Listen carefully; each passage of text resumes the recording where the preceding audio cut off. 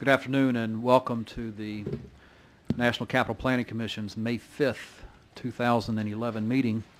And if you'd all please stand and join me in the Pledge of Allegiance. I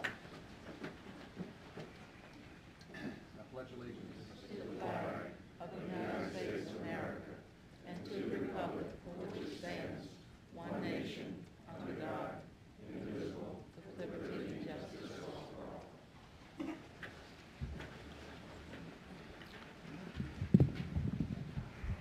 We do have a quorum, and so we will proceed without objection to the agenda as it has been adopted and presented. First item on the agenda is report of the chairman, and I have one substantial thing to discuss, and that is the National Capital Planning Commission plays a central role in the interagency security with the Interagency Security Committee, and we have an Interagency Security Task Force, and the task force met yesterday, May 3rd, or met on May 3rd, to discuss two things. One is the President's Park South Design Competition. That's the East Street just south of the White House where the Visitor Center is.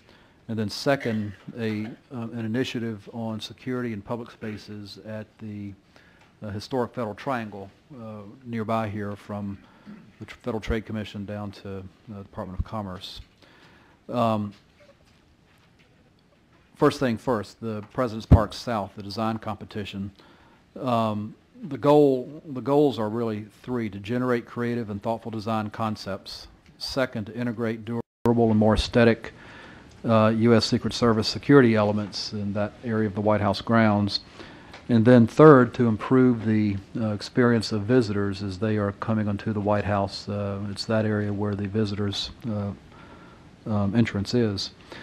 Happily, there were 23 very highly qualified, very good submissions in the design competition. We have a selection committee that's chaired by NCPC's Bill Dowd, and they whittled it down to 15, which is very difficult, and even more difficult, they whittled it down and settled on 5 firms to advance to the next step, the next phase. And on Tuesday, the task force endorsed the 5 firms that have been recommended to proceed forward. The 5 firms are these: Hood Design Studio of San Francisco. Second is Michael Van Valkenburg Associates in New York City. Third is Reed Hildebrand Landscape Architects of Watertown, Massachusetts. Fourth is Rogers Marvel Architects out of New York City, and then fifth is Sasaki, also in Watertown, Massachusetts. These firms will next develop design concepts, and they'll be reviewed both by the public and by our task force, and that will happen at the end of June. The meeting, our task force meeting, then began. Second part of our meeting was to discuss the Federal Triangle Security and Public Space Initiative. And that initiative is in 2 phases. Phase 1 is there's a building-by-building security inventory being conducted, and we have about 3 more weeks of work to do on that. And that's being done per security criteria that has been developed over the last year, or about a year ago. And then second phase of the project is will be led by the task force, will be to develop the recommendations for shared perimeter security elements in open space for the Federal Triangle. And those recommendations will come forward by year's end. And the next meeting of the task force will be at the end of June, and again, we'll be working on these 2 things. We will be looking at the next stage of the President's Park South, ranking the designs that will be coming in from the 5 firms, and then we will continue work on the Federal Triangle piece. So that's a pretty significant undertaking, and appreciate very much Bill Dowd for his work on this. That ends the chairman's report, and I'll turn it over to Marcel Acosta, Executive Director, for the agenda item number 2, which is his report. Thank you, Mr. Chairman. There are 2 items, 2 upcoming public events that might be of interest to the general public. On Thursday, May 19th, the Commission and the D.C. Office of Planning is holding a joint public meeting on the NCPC Southwest Eco District Initiative, as well as the Office of Planning's Maryland Avenue Southwest Small Area Plan. At the follow-up meeting, we'll cover findings from the recently completed market study, seek public input on preliminary revitalization opportunities along 10th Street and Maryland Avenue Southwest, and also view ideas on how the combined Southwest study area can become a more sustainable and livable neighborhood. And this will be held at the DC Office of Planning offices down on the southwest side. Second, we are holding on June 7th, NCPC, the DC chapter of the American Institute of Architects will co-host Contemporary Design Historic City, the balancing act between preservation and innovation. This public panel discussion will explore how Washington can preserve its architectural heritage and welcome new innovative design into its urban fabric. The event will take place at Catholic University School of Architecture and Planning, and details on this event will be on our website. I'd also like to take this opportunity to introduce a new staff member, Jennifer Hirsch. Jennifer is serving as our new preservation officer. She joined our staff in mid-April and was most recently with FEMA's Office of Environmental Planning and Historic Preservation, where she worked on NEPA compliance and Section 106 review for public projects funded by the Grant Program Directorate. Prior to her work with FEMA, Jennifer was a preservation planner with the City of San Diego and the staff to the city's Historic Resources Board. Jennifer has a BA from Brown University and a Master's of City Planning and a Master of Science in Historic Preservation from the University of Pennsylvania. So welcome, Jennifer. Also, and finally, today's commission meeting is actually being streamed live on the website, on the NCPC website. And with that, this marks our the inauguration of our outreach to the general public, so they could view the commission meetings as they take place on our website. With that, I'd like to introduce Christian Madera from our Office of Public Affairs, who will also discuss our recent outreach activities as well as what we're doing with our website in terms of this new live streaming initiative. I'd also note that Christian was named as the Planetizen's one of top 25 leading thinkers in urban planning and technology recently. So welcome, Christian. Thank you, Marcel. Good afternoon, Mr. Chairman, members of the Commission. I'm just going to take a quick moment to give you an update on NCPC's current outreach activities, talk a little bit about where we're headed, and also touch on what we're doing to ensure that when it comes to public outreach, the agency is getting a good return on its investment. To start, I think I have some slides. Oh, there they are. To start, I think it's helpful to talk about why we do outreach. For us, there's three main goals. One, we want to educate the public about the agency and its function. Second, we want to engage the public in our work and solicit input into the planning and review processes. And third, we want to help the agency get recognized as an authority in the community on pertinent planning and development issues. In addition, there are several external factors, like the Obama administration's Open Government Initiative and the recently passed Plain Writing Act, which are pushing federal agencies to share more information with the public in ways that are easy to consume and understand. So what does NCPC do when it comes to outreach? We do a number of things. I think many of you will already be familiar with these.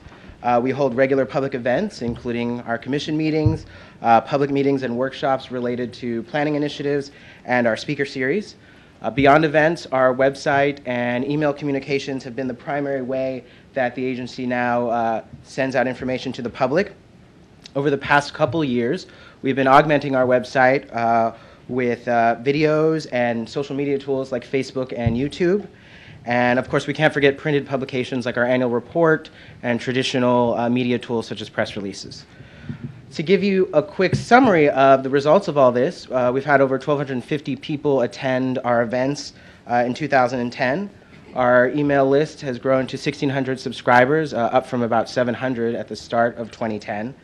We average about 2 to 3 mentions in the news media each week, and we've produced over 50 videos that have been viewed online collectively over 2,000 times. Moving forward, there's a number of things we want to do to further engage the public. As Marcel mentioned, we are now starting today providing a live video feed of commission meetings over the web, and we'll be doing this with our other public events where possible.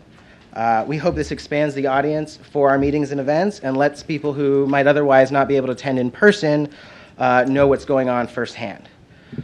Furthermore, the commission meeting will be archived online, and we'll soon be including links from the commission action text on our website to the relevant sections of an archived video that allows the public to see the commission's deliberation around each action. Also related to enhancing the public awareness of commission meetings is our effort to publish submission materials online for projects under review prior to commission meeting dates. NCPC has also started using Twitter. This is a rapidly growing social media platform that makes use of short messages of only 140 characters. Twitter is being utilized by many government agencies such as EPA, DOT Secretary Ray LaHood, and of course President Obama himself. NCPC's official Twitter presence is going to help the agency communicate to a more savvy growing audience and provides a valuable complement to some of our other new outreach strategies. For example, citizens interested in a particular action on the Commission's agenda can monitor the agency's Twitter feed in real time and then jump over to our live video feed to watch the pertinent discussion. In the future, we're hoping to explore how other social media tools might fit into our outreach efforts. Deployed appropriately, we think that these can further help increase public awareness and participation. Of course, it doesn't make sense to do any of these things if they don't really provide measurable results for the agency. So as we continue trying these new methods of communication, we're also working to develop a comprehensive strategy to evaluate our success when it comes to outreach. This involves collecting better data about the actual reach of our various communication channels, analyzing outcomes. For example, if people actually decide to participate in an event or comment on a proposal based on our messaging, and then also look at cost effectiveness. We hope by the end of the year we'll have a lot better idea about what's working well, what doesn't work, and what we might want to try differently. With that, I'd like to thank the Commission for its time, and I'm happy to answer any questions. Members of the staff? Members of the Commission? Questions? Thank you very much. We do have a terrific staff who is public affairs staff. We're very blessed. I guess I'll have to get a Twitter account now. Mr. Provencia, do you tweet? I just have one recommendation that they take the chairman's better side Yes. in future. Touche. Thank you very much. Next item on the agenda is the consent calendar. There are 5 items on the consent calendar. I'm sorry, I've jumped ahead, excuse me. Next item is agenda item 3, which is a legislative update. Ms. Schuyler. I thought I was going to get out from under. I actually have nothing to report. Indeed, thank you. Now, agenda item number 4 is the consent calendar. We have 5 items on the consent calendar. We're going to do 2 separate votes on the consent calendar, as Mr. May has recused himself from participating in items 4A and 4B because they will come before the Zoning Commission on which he serves. And so let's do those 2 votes first, 4A and 4B, together. 4A is the draft Van Ness campus plan for the University District of Columbia, and item 4B is the Student Center for the University District of Columbia. Are there any questions or comments from Commission members on 4A and 4B? Hearing none, is there a motion to approve 4A and 4B? It's been moved and seconded that 4A and 4B be approved. All in favor say aye. Aye. Opposed, no. Those items are approved. The other 3 items on the consent calendar are 4C, which is the District of Columbia Water and Sewer Authority Clean Rivers Project, Anacostia Park. 4D is the new Dunbar Senior High School, and 4E is the first stage in consolidated plan unit development and related amendment to the zoning map for the air rights above the Center Leg Freeway. Questions or comments on those 3 items? Mr. May. I just want to comment that on the Clean Rivers project.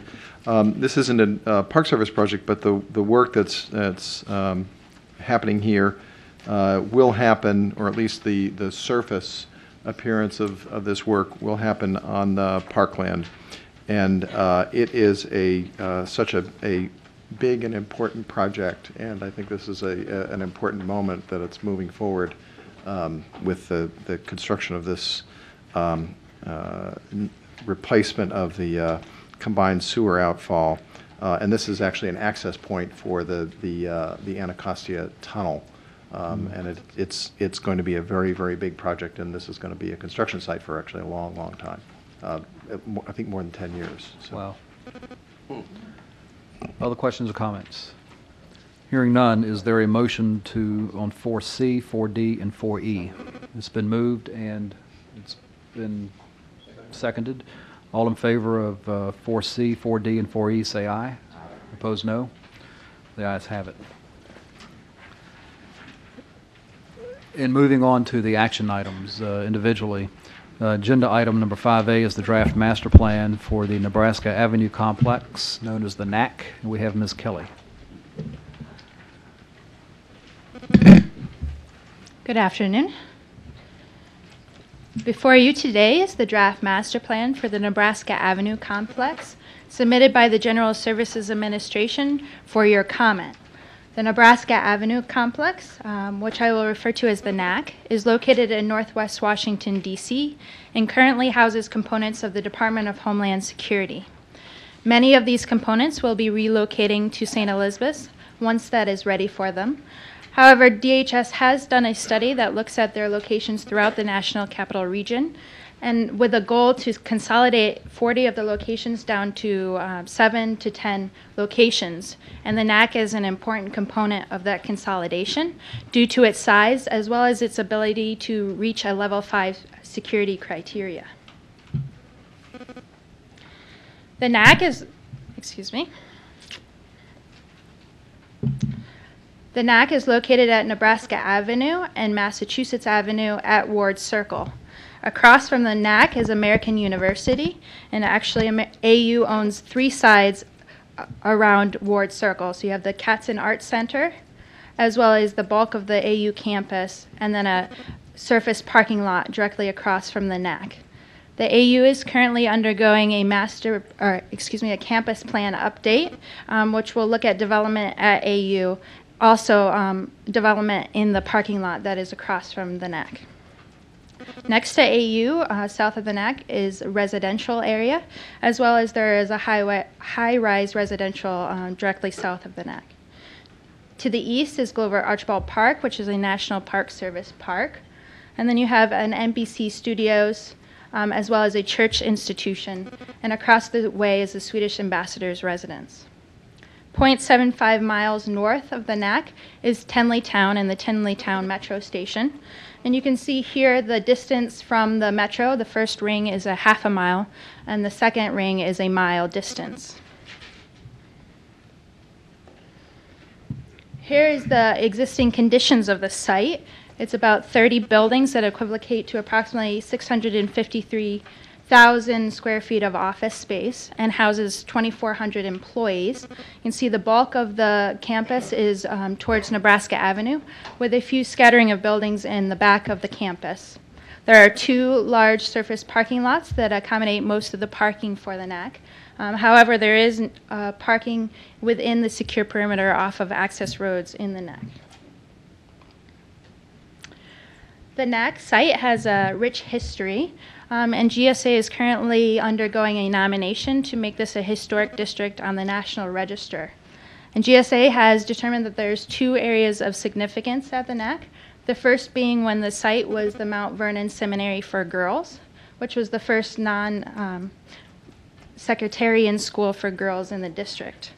And you can see here the proposed potential contributing buildings during this period of significance at the NAC, and it includes Building 1, which is the main building, as well as the Gatsley House and a few other buildings.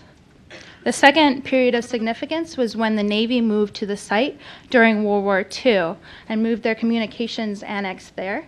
And this is where they worked to break the code of the Japanese during World War II.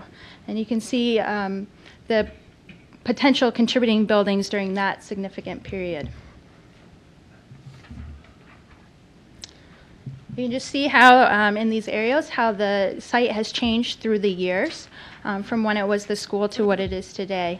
And the historic context or integrity of the site has severely diminished through the years due to infrastructure improvements and operations at the NAC. And one of the major intents of the master plan is to restore this historic character to the campus.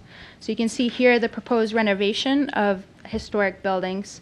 And GSA has also determined approximately 16 buildings that will be demolished as part of this master plan. And with that demolish of buildings, that allows opportunity for the location of development in the future. And you can see here in the proposed master plan, the developable areas.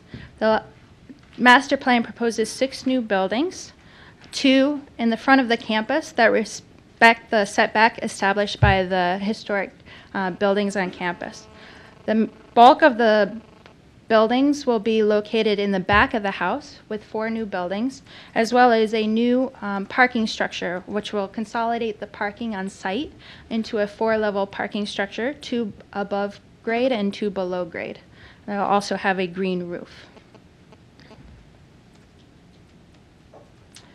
Here you can see the comparison between the existing conditions and the proposed master plan conditions. The master plan proposes to build 1.2 million square feet of office space at the NAC, but you can see that almost half of that is the retention of the historic buildings, approximately 500,000 square feet. And it's interesting to note that while the development on the NAC is increasing, that the amount of impervious surface on the NAC is actually decreasing, and this is due to the consolidation of parking and the use of impervious pavers and such. The number of people at the NAC is increasing approximately 1,800. However, the amount of parking on the site will actually decrease. And this is due to the fact that currently the NAC does not meet the 1-to-4 parking ratio for employees at the NAC. Just to note that this 1150 number was submitted in the draft master plan, but GSA is currently evaluating the number of parking spaces needed for visitors at the site. So this number may change. However, the amount of parking for employees will remain consistent with the 1-to-4 parking ratio. Staff has evaluated the draft master plan and as well as has been involved in the master plan process and the environmental impact statement process. And ultimately, the executive director is recommending favorably on this master plan. It is the alternative carried forth here is the best alternative that was evaluated in the EIS. And I will just go through a few of the positive elements of the master plan. Firstly, the master plan proposes to develop the Ward Circle with a signature building. And you can see here the existing views from Massachusetts into the area where the building would be located. And you can also see some of the other buildings that AU has along Ward Circle. Now, the master plan and GSA acknowledge that this needs to be, quote, a signature building due to its location at Ward Circle, and that the architecture for the building will have a high quality. Second, the master plan proposes to consolidate, as I said, into 1 parking structure. This decreases the amount of impervious surface on the site, as well as removes parking from the internal circulation of the campus, giving it more of a pedestrian feel. The draft master plan also lays out multiple sustainable goals to meet federal laws as well as executive orders, as well as GSA's policy that new buildings will meet at a minimum of LEED Gold certification. You can see here the proposed general stormwater concept for the draft master plan. Currently, there's little stormwater management at the site, and the site slopes down to the park, so a lot of the stormwater flows into the park. But the new development will comply with DC regulations as well as ESA 438. And you can see that they have multiple green roofs as well as pervious pavement and the use of underground and retention storage facilities. As well as I noted before, it will restore many of the historic buildings on the campus. as well as the new buildings in the back of the house, will respect the height limit set by the Building 1, the main building on the campus. So therefore, the new buildings will not overshadow the historic buildings, and views from Nebraska Avenue of the new buildings will be limited. Staff notes that this is a draft master plan, and GSA is continuing to evolve to the final master plan. And as such, the executive director has some recommendations as GSA moves forward. And in lieu of reading the recommendations at the end of the presentation, I will be walking you through them as in the next couple slides. Here you can see the proposed access points for the NAC. The main access points will be off of Nebraska Avenue. This will have pedestrian, bicycle, vehicular, truck, and bus access. And then there's also an access off of Nebraska Avenue, where this is bicycle and secure and pedestrian access, as well as the bus access. The executive director is recommending that GSA evaluate the pedestrian bicycle access to the site, specifically north on Nebraska Avenue, as from this edge of the property down to the proposed access point is over 600 feet long. There may be an opportunity to have an access point more north, closer to the metro station. As well as the executive director is recommending that GSA continue to work with DDOT on the proposed access points for all of the NAC to evaluate the best options moving forward. Perhaps having the ability for visitors and vehicular access off of Nebraska Avenue to relieve pressure off of Massachusetts Avenue.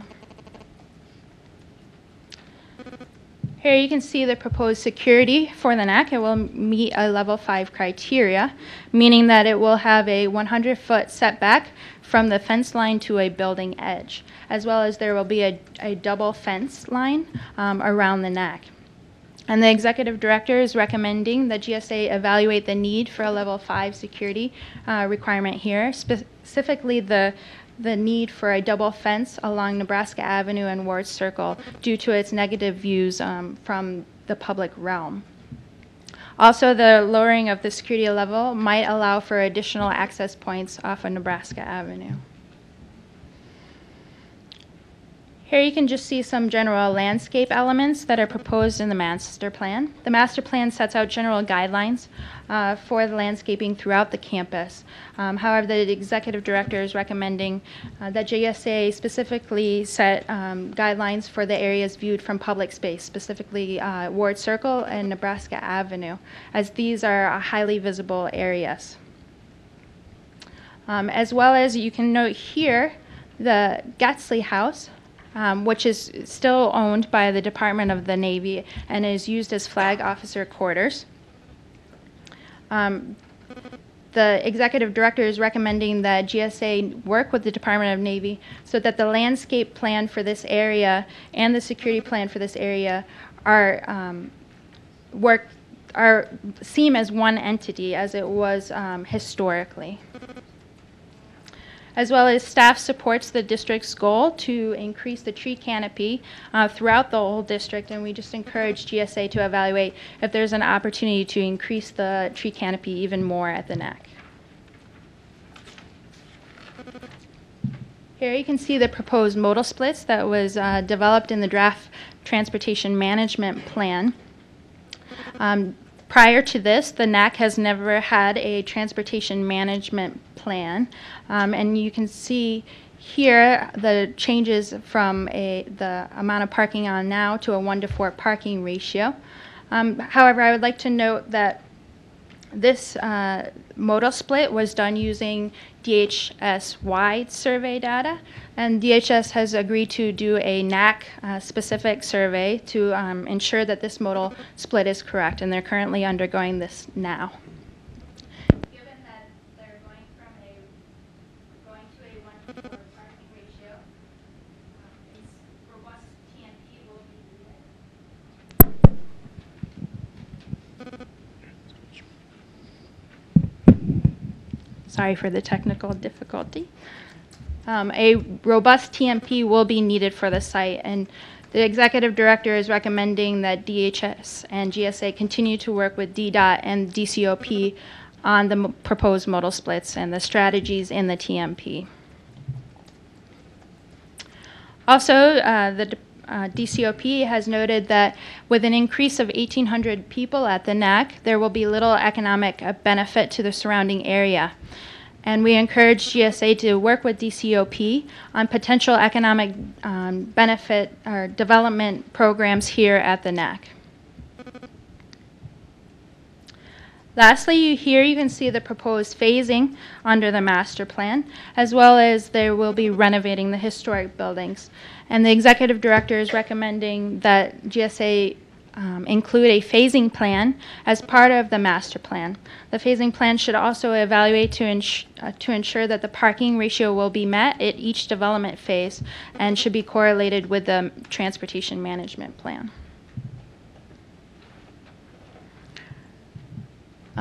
With that, it's the executive director's recommendation that the commission comment favorably on the master plan and recommends that in the continued development, GSA evaluate the information that I had presented to you in the previous slides.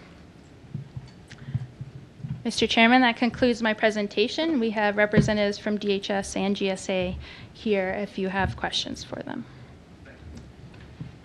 Thank you, Ms. Kelly. Before we take the matter to us, we have two members of the public who wish to comment, and I think it'd be good to get their comments first so that we have benefit of them during our discussion. First, we have Ms. Ann Hewer of the Advisory Neighborhood Commission 3D, and second, Mr. David Furman of the Westover Homes Corporation. Each of these, both of these are representing an organization, so you will have 5 minutes. And there's a clock on the wall that will show you kind of countdown. And we welcome you. Welcome, Ms. Hewer. Good afternoon. I thank you for this opportunity to make comments about the draft master plan. ANC3D at its regularly scheduled meeting on February 2nd reviewed the draft EIS and approved by a vote of 9-0 a resolution outlining a series of objections to future plans for the 37-acre site. We represent neighborhoods directly impacted by the proposal. Although NAC site itself does not fall within our boundaries, we represent neighborhoods directly across the street and along the commuter routes to the NAC site. In fact, most commuters accessing the site will have to first drive through ANC3D to reach NAC. The level of growth anticipated by GSA in all three options outlined, including Alternative B, is so intense that it will add to traffic congestion, especially given the lack of any new and/or effective traffic mitigation strategies, compromise pedestrian safety, and alter and destabilize residential neighborhoods surrounding NAC. We support no action or as little as possible. In fact, we urge GSA to consider other locations, as you're putting 750,000 new gross square feet, 6 new buildings, and 4,200 seats, nearly doubling the number of federal employees and contractors using the site. We feel that this is most inappropriate in a residential neighborhood. In its resolution, ANC3D noted that the traffic study completed by GSA as part of the draft EIS was inadequate and perhaps flawed. ANC3D noted that the traffic study included no data collections for streets in our neighborhoods, such as Foxhall Road, Loughborough, Arizona Avenue. And these are the main commuter routes to NAC from suburban Virginia, where more than half of DHS employees live. We noted that the contradiction in the study conclusion that the proposed expansion would have no impact on traffic or pedestrian safety, while also acknowledging that even no action would lead to failed or deteriorated levels of service. We would like to note that a traffic study of the Ward Circle area completed recently by AU raises additional questions of whether the GSA traffic study is flawed. We, ANC3D, retained the services of Nelson Nygaard which is a highly respected transportation planning firm, to assist in our review. And based on their review, we are advised that both GSA and AE studies relied on the same data for streets near NAC, but reached fundamentally different conclusions. Given that AU has proposed a significant expansion over the next 10 years in the same corridor, we consider it critical that no action be taken on this master plan until the D.C. Zoning Commission has considered and resolved the issues around the AU expansion later this year. We would also like to oppose, well, we strongly object to plans for expanded use of the Massachusetts Avenue entrance to access the site, which already is experiencing a failed level of service. The failure to propose meaningful traffic mitigation is particularly significant since DDOT is on record in a letter to GSA that there are no programmed transportation improvements for the area. And lastly, we are concerned that GSA may not be planning for adequate parking at the site. Our concern is for parking spillover in the neighborhood, a current problem experienced by DHS's residential neighbors. We believe that any expansion should include a plan that addresses DHS employee or contractor parking on residential streets. The full resolution approved by the ANC is attached to this testimony. Thank you. Thank you, Ms. Ewer, very much. And you will be followed by David Fearman of the Westover Place Homeowners Association. Mr. Fearman, welcome.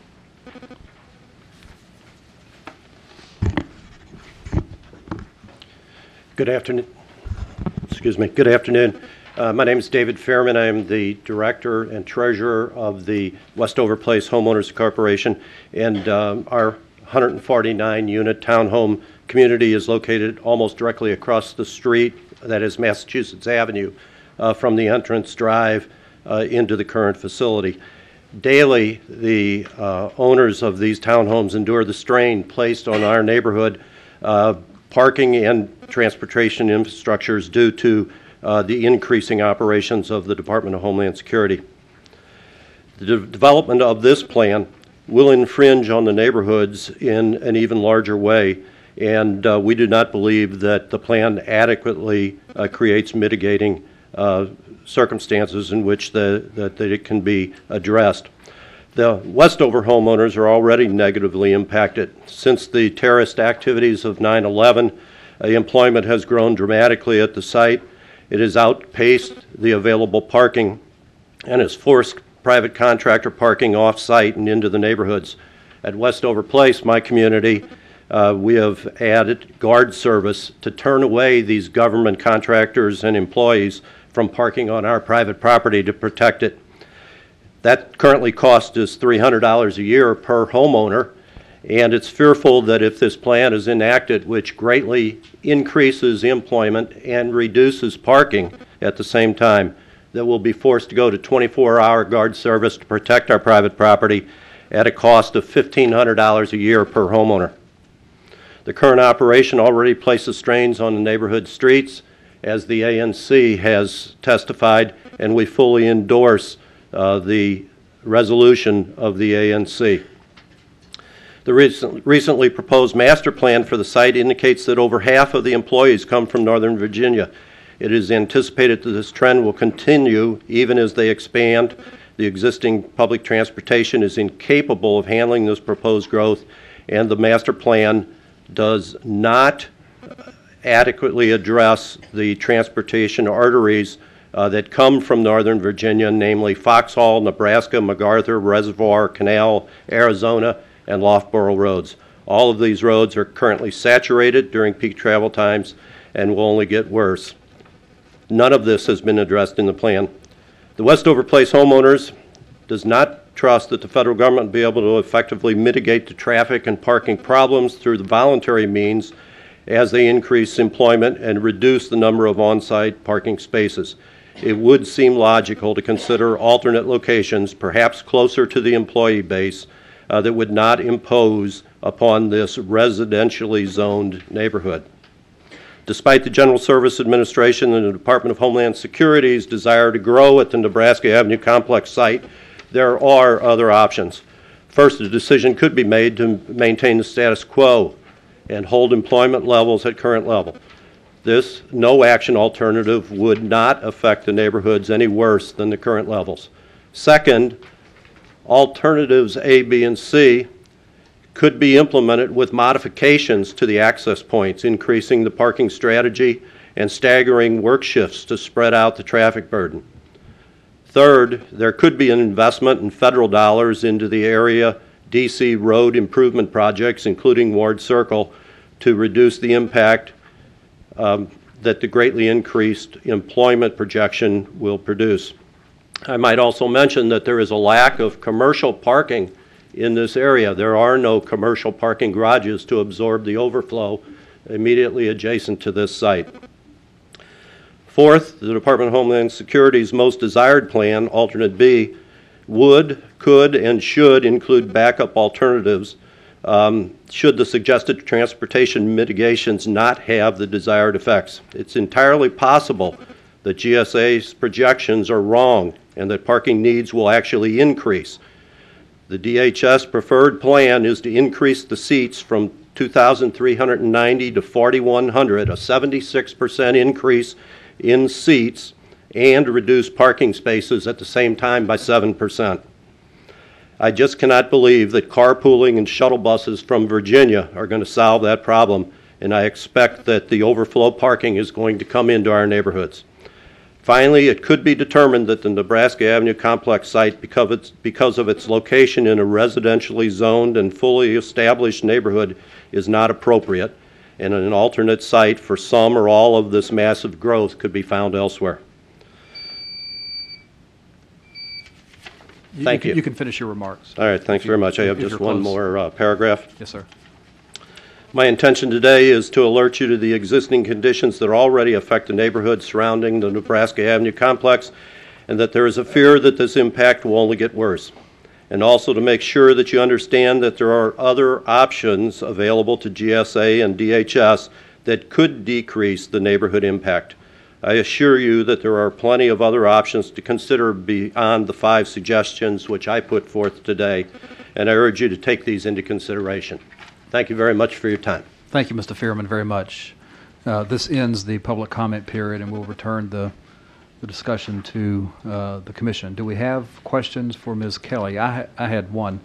The Transportation Master Plan goals should be achieved over what period of time? Well, it will be dependent on the phasing plan as to when they will achieve it. I'm with you. Thank you.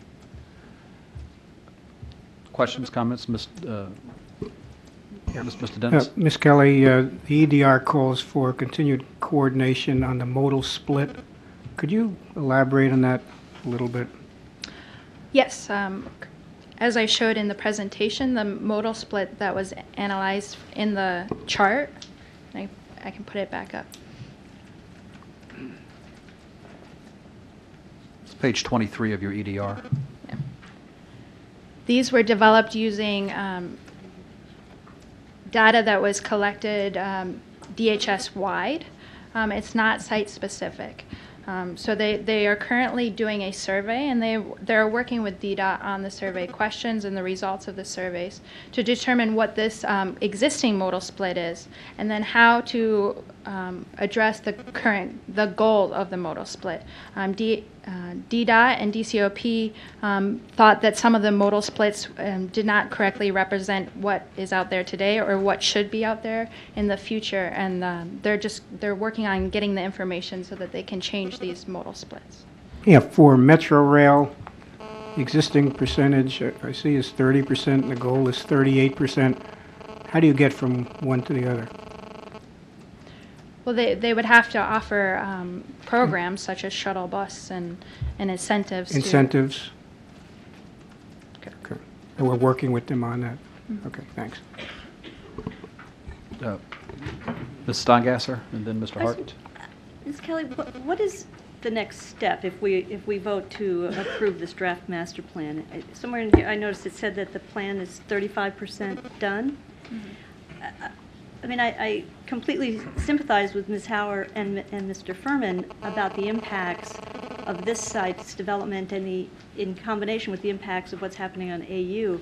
My concern is if we move forward with efforts to coordinate and evaluate potentials, and we don't really have the full modal split, and we don't really have a phasing plan, that the transportation is going to drive the development as opposed to the development responding. And if we approve this, what is the next stage? What will happen next with DHS? Well, they're going to have to, they're currently evaluating the comments for the draft EIS, and they're going to take the Commission's comments into consideration as they're doing that as well. So there may be changes to the EIS as they move forward, but they'll also continue to work with DDOT. They have set up a community group that will look at transportation impacts in the community, and that was set up through Commissioner Norton's office, I'm sorry. And they will continue to look at that. They're just still evaluating all the concerns. So the next thing that will come back to us will be the proposed master plan? Correct. I just got to say to the other commissioners, I'm really uncomfortable moving forward on a draft plan with so much uncertainty, and especially with this with the transportation management plan being incomplete and the phasing plan being unprovided.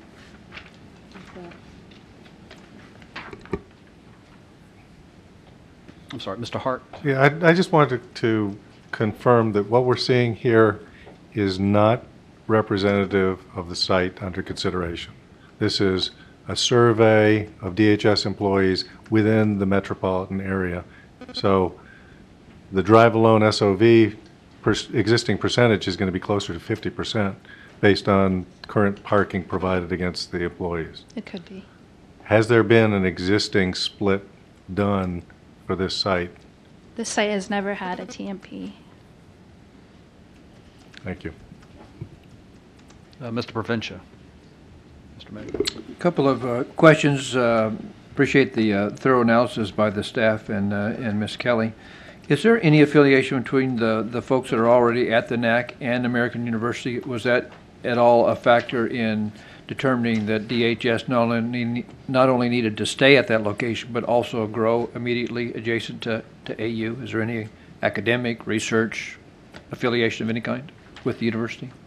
The current components at the NAC will be relocating to DHS. I don't believe there is a correlation between the two groups. Okay.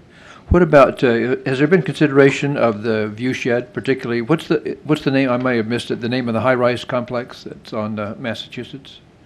I don't know the name of that. It appears that just the, at least the conceptual placement of the new facilities at the NAC would put the parking structure immediately adjacent to that high-rise as opposed to, say, a more attractive building to look at every day out your back window. Would that also partially obscure the view of Glover Archbold Park from the high-rise? It's going to be 4 levels, 2 underground, so 2 above ground, but they did supply a green roof on top. Green roof, yeah, that's good mitigation. And the driver for the security level 5, is that the current security level of the 2,400 folks that are already at the NAC? That is so it's not a higher level than currently exists? Correct. Okay. And is that driven, I would assume, by a combination of perhaps the security levels, the missions that are currently there, which are probably very sensitive, as well as the visual and the perhaps electronic surveillance capabilities that are provided by a combination of the embassy, the NBC station, and the high-rise apartments? Is that those things kind of combine the existing security requirements as well as the opportunities for electronic and visual surveillance? Okay. Pedestrian access. It appeared that the closest possible pedestrian access to the Tinley Metro was on Massachusetts. Is that there was something like a 3/4 of a mile travel distance? I think it was on slide 14. Is it 3/4.75 miles from here to the Metro? Is it from which point in the site? It would be north on Nebraska Avenue, and there is an access point here on Nebraska Avenue. What about shuttle service, either along Nebraska or along Massachusetts? Does DHS currently have something in place, or would they put something in place to mitigate the They currently Reduce? have an extensive shuttle bus service. Okay. at the- I've been to that site recently and had a function at Catson, so I'm a little bit familiar with the area. Okay, shuttle services, we talked about that. Okay. Oh, the net increase, around 2,400 folks now, going to 42. The increase is 1,800 folks. Less than half of those folks would drive, so I'm just trying to figure out what the net increase would be. Is that a fair assessment that we're only adding maybe 700 or so? It should actually be less than what is Single? driving there today because of the parking ratio of 1 to 4. Right. So only a fourth of the employees that will be proposed there can drive there Okay. in the future. So there'll be less traffic and less parking in the future as there is currently. Okay, that seems to, Could I clarify, right- point of right clarification? direction. We don't actually know how many people drive to this campus now. That's correct. This survey is regional, not site-specific. No, they have the number of parking spaces that are allowed at the NAC, and they know the utilization. Well, they know the people that are parking on the NAC, but they don't know how many employees are driving to the site. I mean, anybody who's been up there in the daytime knows that the on-street parking is as big a mess as the on-site parking. And so I guess that gets to my issue of concern over having a more solid understanding of what's really going to happen through the TMP, through the phasing, through the survey, and when that's going to come. And to be 35% done with a master plan and not have an understanding of how many people are really coming and what the transportation management plan is going to be just seems cart before the horse. And I find it very, very discomforting. I don't think I'm going to be able to vote for the current EDR. Yes. Chair, I just wanted to know about, obviously, probably all of us are concerned about the parking. To the speakers from the community, I wonder whether or not, and to staff direct, whether or not residential parking, and there's a good neighbors policy that American University employs now, which I've been advised some media attention recently. Is that type of thing going to be, what kind of efforts are we making or have been made to try to do something to mitigate, other than doing more homework and being prepared to go forward, I'm not sure we're there yet, but anything been done to try to mitigate? Yeah. Through residential parking, good neighbors, that type of thing? DHS has heard the community's concern, and they're not only going to do a TMP just for the master plan, but current entities that are on the NAC now. So there will be a master TMP in place for what is going on at the NAC currently. Well, are we moving a little bit fast? I think that's the question that's been asked. What will be the impact of the timetable if we were to get more information about parking before we go forward on the government, on the Homeland Security, et cetera, et cetera? Are you asking, does the the master plan need to be approved today? Is that what you're? No, I'm saying if we were to do something, what would be the impact to slow it down if we didn't move it today? What would slowing it down mean to the government, to the process? I think that would be up for GSA.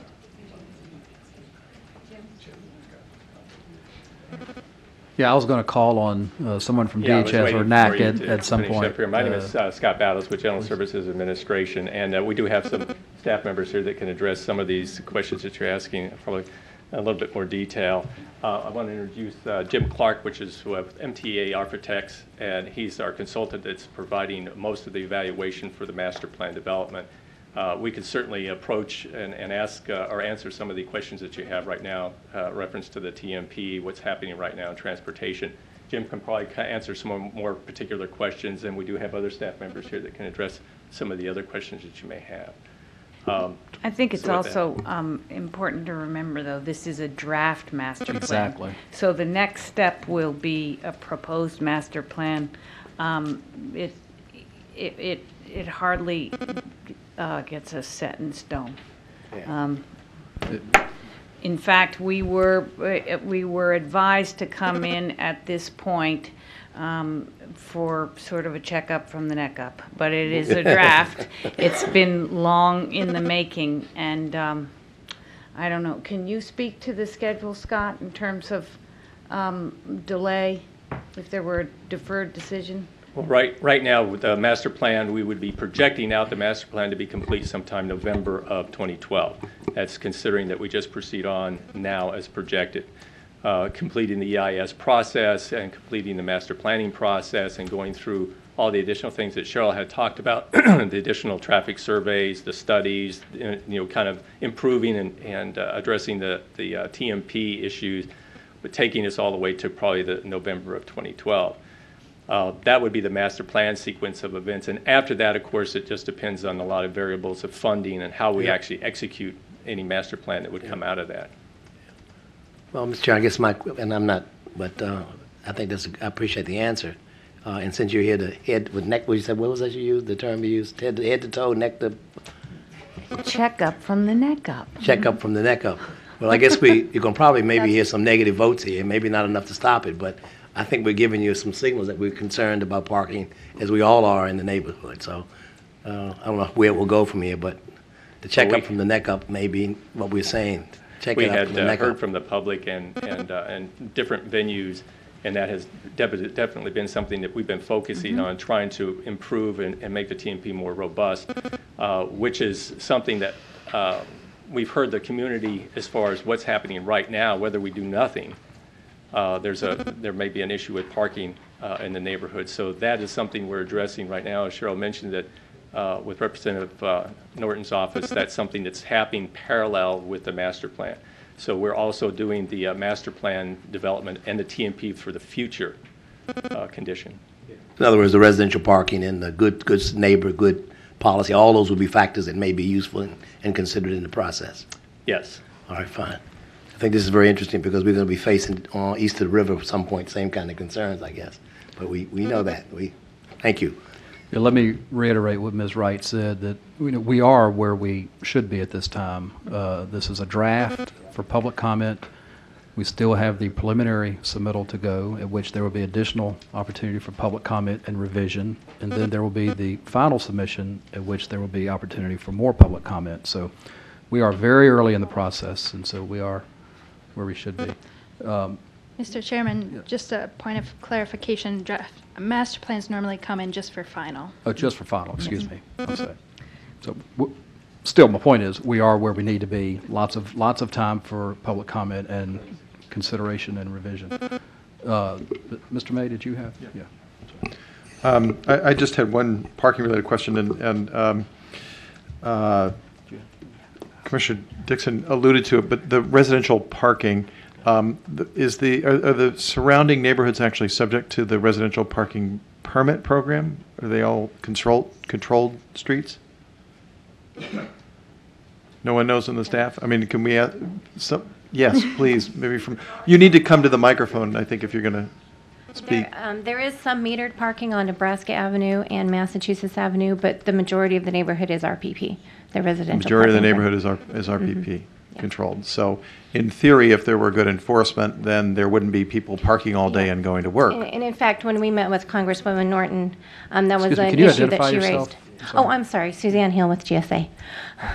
When we met with Congresswoman Norton's office, that was one of the issues that she raised is there ways that we can maybe look at the metered parking and have that switched over to residential parking permitting to alleviate some of these issues.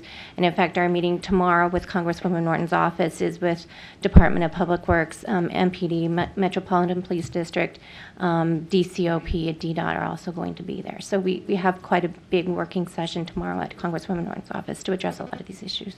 Okay. In future stages, if one of the issues that we're going to be concerned about is spillover parking, I think it might be helpful to actually have some study of what the parking situation is in proximity to this complex, because sometimes it really is a problem at certain times of the day. It may not be at others. It may be in a particular area, but not when you get a couple of blocks away. Residential parking where I live is always an issue because there's a lot of density of houses and cars, but you can usually find a parking space within a block or so. But there are other neighborhoods in the city where or even other parts of my neighborhood where it's a much bigger problem. So I think it varies quite a lot, and understanding that how bad that problem is, I think, might be helpful. I have other comments not having to do with parking, believe it or not, having to do with parks. So the Yeah. As mentioned before, Glover Archibald Park is adjacent to this site, and it's the area immediately to the, I guess, to the right of what we see on our screen there. And I would just want to mention that the Park Service does still have some concerns about buildings that would be constructed adjacent to the parkland, about the stormwater structures that are proposed, or the stormwater facilities that are proposed in that area. However, we're quite encouraged by the interactions that we've had on this project, and there's been good coordination. In fact, a number of my staff people are out walking the site today and learning more and more about it. And I would just recommend that good coordination continue as this project develops. And when it comes time to considering a motion, I would like to add a bullet point relating to continuing coordination with the Park Service. Okay. Fairly benign. So. Ms. Greenwald, did you have comments? Okay. Mr. Dennis for follow-up. Yeah, I'd like to get back to Metro again, because it strikes me that the potential Achilles heel for this project at the next stage, in fact, for planning throughout the Washington region, is whether or not Metro can right itself.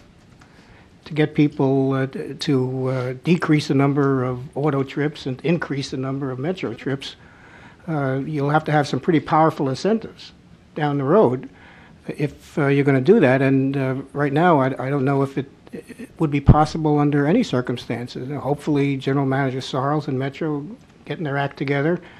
It remains to be seen.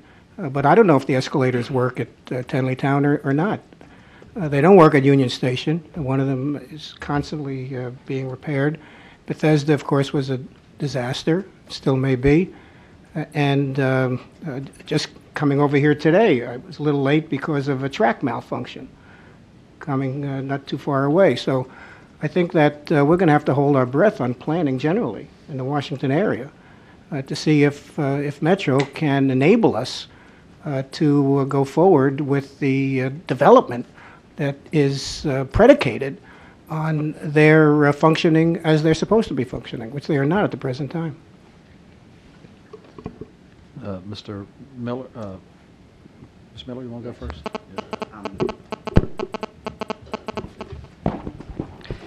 The 1,800 additional seats that this contemplates, where are they coming from?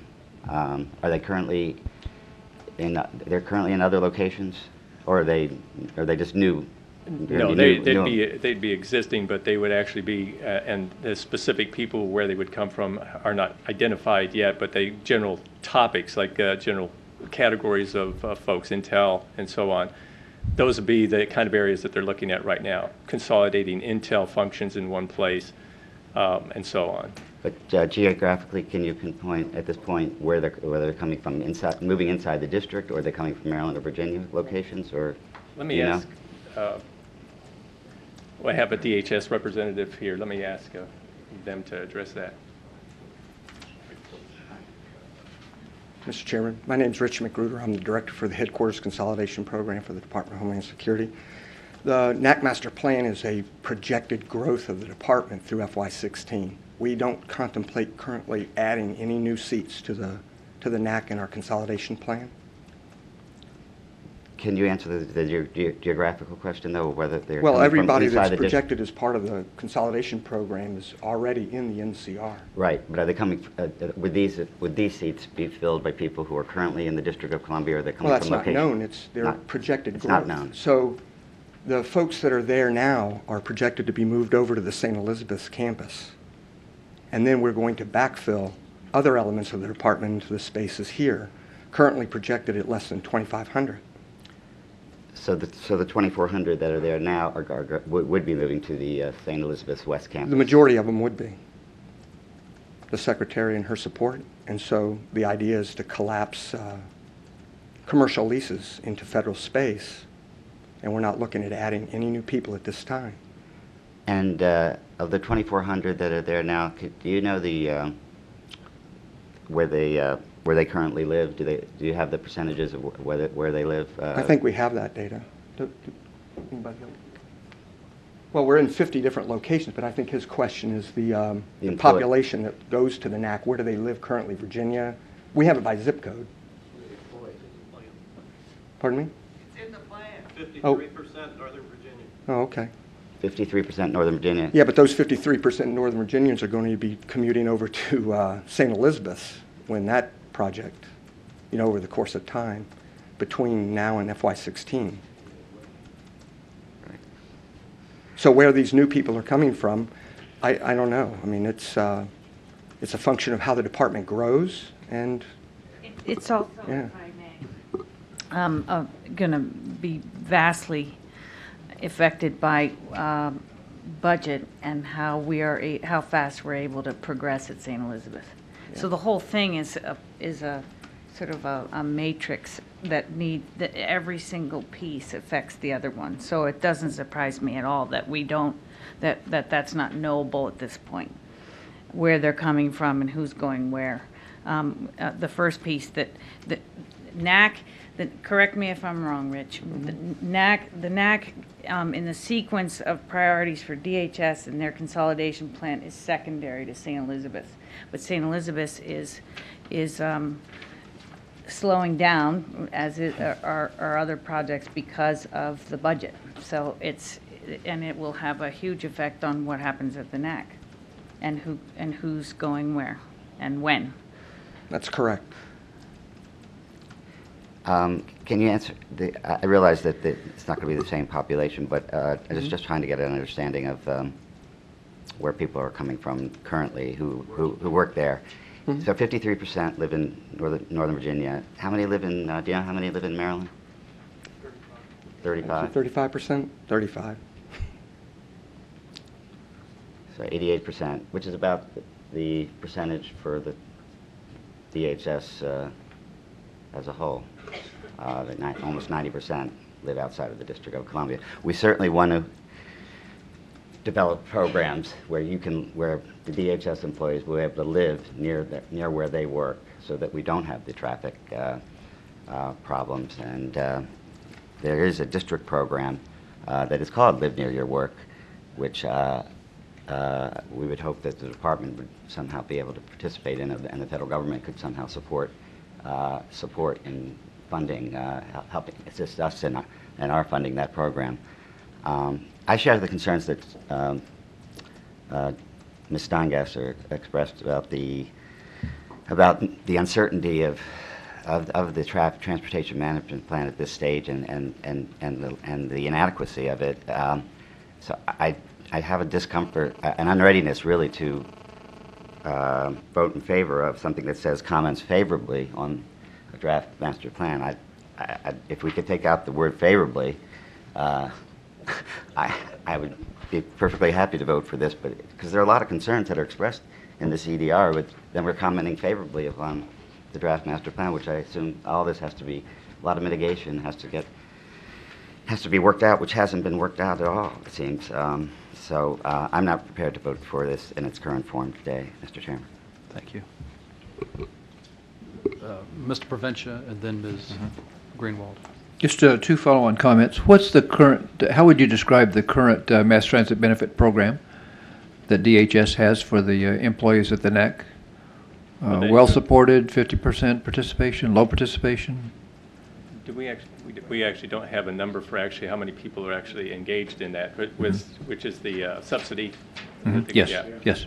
We don't actually that's something I think that we would be welcome to see at future presentations. Part of the survey that we're doing right now may capture some of that information, and that's currently going on. And that was that NAC-specific travel survey that Cheryl was talking about. Okay. It's in motion right now. We have a fairly robust program in DOD. We have more than 50% of our 67,000 employees that participate, so we can share some positive lessons learned if you're receptive to that. On the issue, very respectful of the concern about from the surrounding neighborhoods on the overflow parking issue. However, during the normal development process, would not GSA reach out through the public meetings to those groups and have provide them an opportunity to further articulate their concerns? Yes, or do we need to make an additional amendment similar to what Mr. May was talking about for the Park Service? Part of the response to the public's concerns is, and that's what we were talking about with Representative Norton's office, is that she is facilitating getting together a transportation community group in which we will talk about all these issues to see how we can, and on a regular basis, meet with representatives from the neighborhood so that we can identify what particular issues they have and then come up with a strategy that would mitigate those impacts. So right now we're working off of some, like Cheryl said, we're working off of DHS's entire population survey for the National Capital Region. So that was talking towards the modal split that we were looking at up there. But there's several things that we would have to do specific to the Nebraska Avenue complex in that area that are specific to that neighborhood and that neighborhood's impacts. So these groups would be getting together and discussing that. That would then facilitate additions to the transportation management plan. As Mina had mentioned, that we're just at the early stage right now, Right, sure. and we're just seeking kind of concurrence from you all to move forward, so that as we move towards the final master plan, that we have have addressed a lot of those issues in the transportation management plan, as well as the thing we're doing in parallel, and that's working with DHS and the community on TMP for the immediate. Whether there was a master plan or not, to address the immediate concerns of the neighborhood.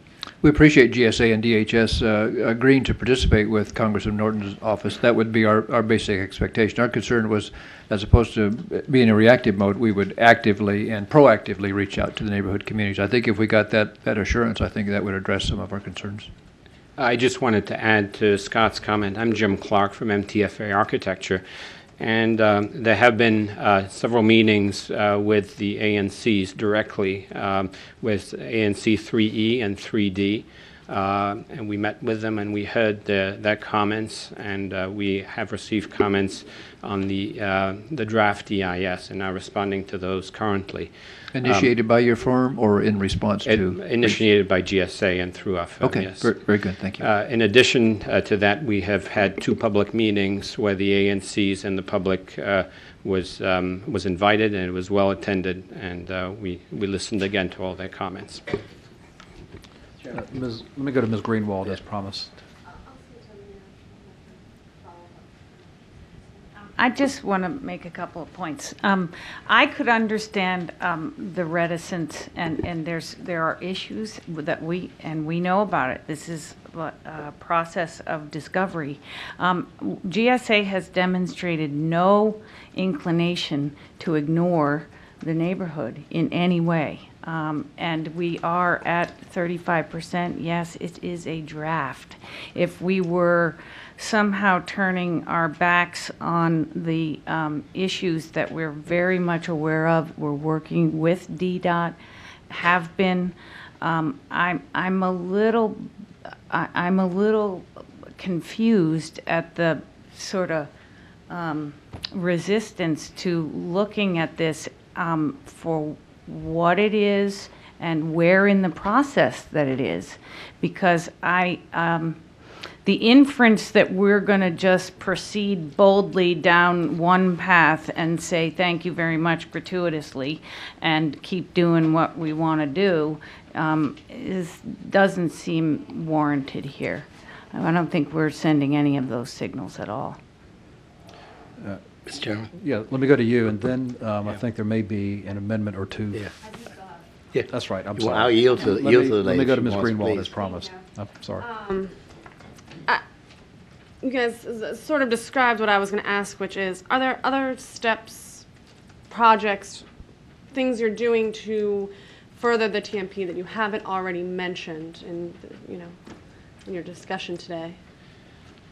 Yes, this draft 35% master plan was completed in January, and so there's actually been considerable time since then where there's been, I think we've met 8 times with DDOT and have complied with, I think, everything that they've asked for in order to provide more data. In particular, this survey is going on right now to provide more detailed information. It's due tomorrow, and we're finding that the results are actually very similar to what the TMP was based on the broader DHS results. And so we're finding that our assumptions were correct. But nevertheless, I know that GSA and DHS are committed to continue to work with DDOT. We have a meeting in a week and a half with DDOT, and we will continue to meet until all of their concerns are addressed. It's a long process. This process is going to last another year and a half, and I think it's DHS and GSA have really showed that they're proactive at addressing the community's concern. I'm a member of that community, and so I'm just as concerned as everybody in that community to make sure that DHS is supportive of the whole community. I appreciate that, and I have, knowing that Ms. Norton is involved in this gives me some comfort that I know if she's on top of it, her leadership will help make sure there's consensus and continue to have group meetings where people are in the room together discussing it.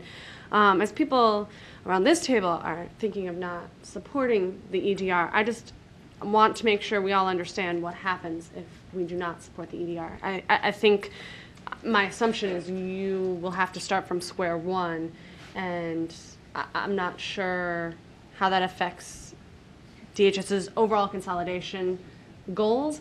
Maybe DHS wants to address that, how that will just slow everything down, and anything from GSA's perspective on that. Well, generally, if we don't do anything at all, essentially if we don't look at any development of the site, things stay in status quo. And as we understand that that's not an optimum situation. I mean, there's a lot of environmental things that need to be addressed, and there's just things around the site that certainly could be improved. Right now, there is no master plan in place, so there has to be a master plan that is implemented so that we can do anything out there. So that's why that has a lot to do with what how we're generating this master plan, as well as facilitating the mission of DHS. Certainly, they can speak in more detail about the criticality of this particular component to their overall housing strategy for the NCR, but definitely in their consolidation strategy, whatever that timeline may be, this is certainly a major component of that to facilitate, their overall housing needs. St. Elizabeth is certainly a big component of that. But the Nebraska Avenue complex will serve a vital function and role for them. So if we don't do anything, then there's a lot of those same issues that are going to plague the community that are going to affect the site, the buildings. So there's a lot of issues. The master plan tries to address a lot of those, and this is why this is kind of brought to the spotlight, that we've actually started to develop plans and strategies to do something at the site. This is where the community's voice has actually had the opportunity to be heard by us, by DHS, so it actually has motivated people to do something about it. Without this process in place, then they will still be facing the same issues, year after year after year. So, does DHS have anything they want to add?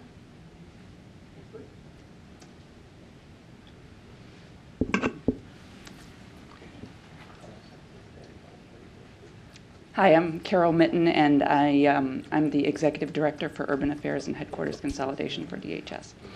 I think the questions about what would we do if this were not approved today, in some ways we will proceed on as we would if you passed the recommendation from the Executive Director, because the feedback that we've been getting, as has been said, is going to guide the master plan. The community concerns that have been raised, they're perfectly legitimate. I mean, we should be doing better about how we manage transportation at the NAC. We're crafting an interim plan to deal with the population that's there now. As Rich said, when we look ahead to the population that will be at the NAC after we move to St. Elizabeth, that's going to be a different population. So why are we surveying the people now? It's because we want to manage those people better. We have more staff devoted to developing transportation management plans at DHS now than we've ever had before. And I have to say, it's because of St. Elizabeth that we've been sensitized to it, because we know we have a very aggressive, the TMP that's going to get us to where we need to be on St. Elizabeth has to be very aggressive. And the TMP that's going to help us manage the NAC better has to be very aggressive. And we're trying to implement policies across the NCR that will get us there. So, we will take all the feedback that we've been given and utilize it. And we'd like, I think the strategy about not commenting favorably, just commenting, that's very instructive for us. and we'll come back with a better plan. Great. I had one last question for either of you. Anecdotally, I've heard that the conditions at the NAC are not very good. Can somebody address sort of the conditions of the buildings and the workspace for DHS employees currently and the need to upgrade them? There's a tremendous need to update, and we have focused on transportation, but these other needs, having worked on buildings in the site, are dramatic, and there needs to be a master plan to guide the process. It is a very precious historic site for two reasons. One, it was historic from the first girls' school in the U.S. that really instructed girls for leadership, and secondly, because its role in cryptanalysis during World War II. And there are some significant, there is a significant historic building on site, and there are significant buildings that contribute to this historic site. And they're in very bad shape and really need the master plan to clean up the site and to preserve them, frankly. Stormwater management, as was mentioned earlier, is a grave issue on the site. There is virtually no stormwater management on the site, and this site backs up and slopes towards Archibald Glover Park, and so that needs to be addressed. And the master plan addresses it under GSA's guidelines of sustainability, and the goal is a gold LEED master plan. And so these are just some of the things, very significant things, that letting the master plan progress will allow us to progress and to refine as we look at this for the next year and a half. Thank you. I think along the lines of what the chairman said before, that this plan is a draft, and they are where they should be in the scheme of things, and I think that both GSA and DHS have shown willingness and already efforts underway to deal with the transportation issues that I think everyone around this table recognizes and they recognize. So I will be supporting the EDR as written. I would not, perhaps there are ways we can ask GSA to continue to update the commission on its efforts on an interim plan, transportation management plan, and as they look forward on a long-term plan, as a compromise position perhaps. Thank you, Ms. Greenwald. Let me do a couple of things first. First, let me call on Mr. Acosta, who may have a clarifying point. Second, I'll go to Mr. Dixon, who had a comment. And then third, as I think there may be an amendment or two floating around, I would like to entertain a motion on the EDR so that we can get it before us in an amendable state. First, Mr. Acosta.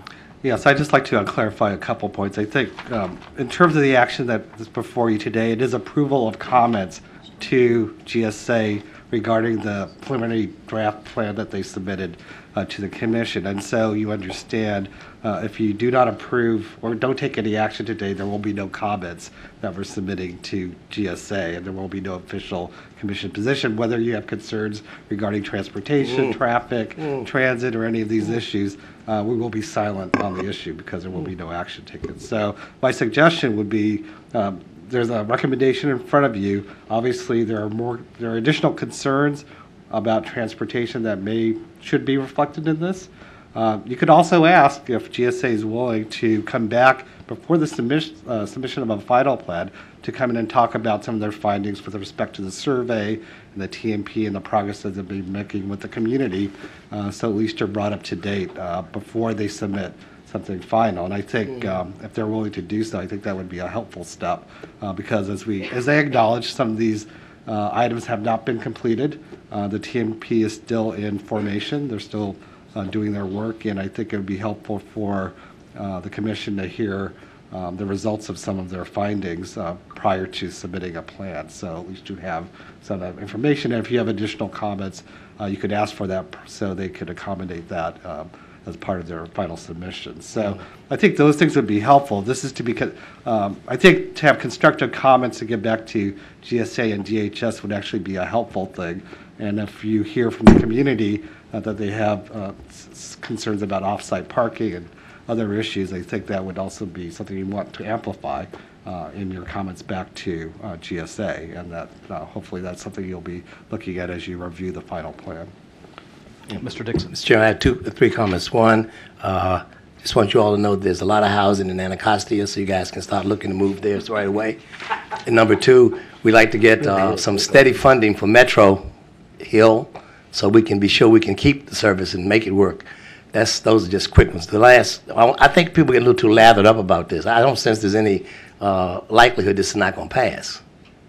It's just that there are people who spent time to come here from our community who are still got some questions. And I believe they're in good hands. I think you guys are going to do it. GSA has always been very good about this. We got the point.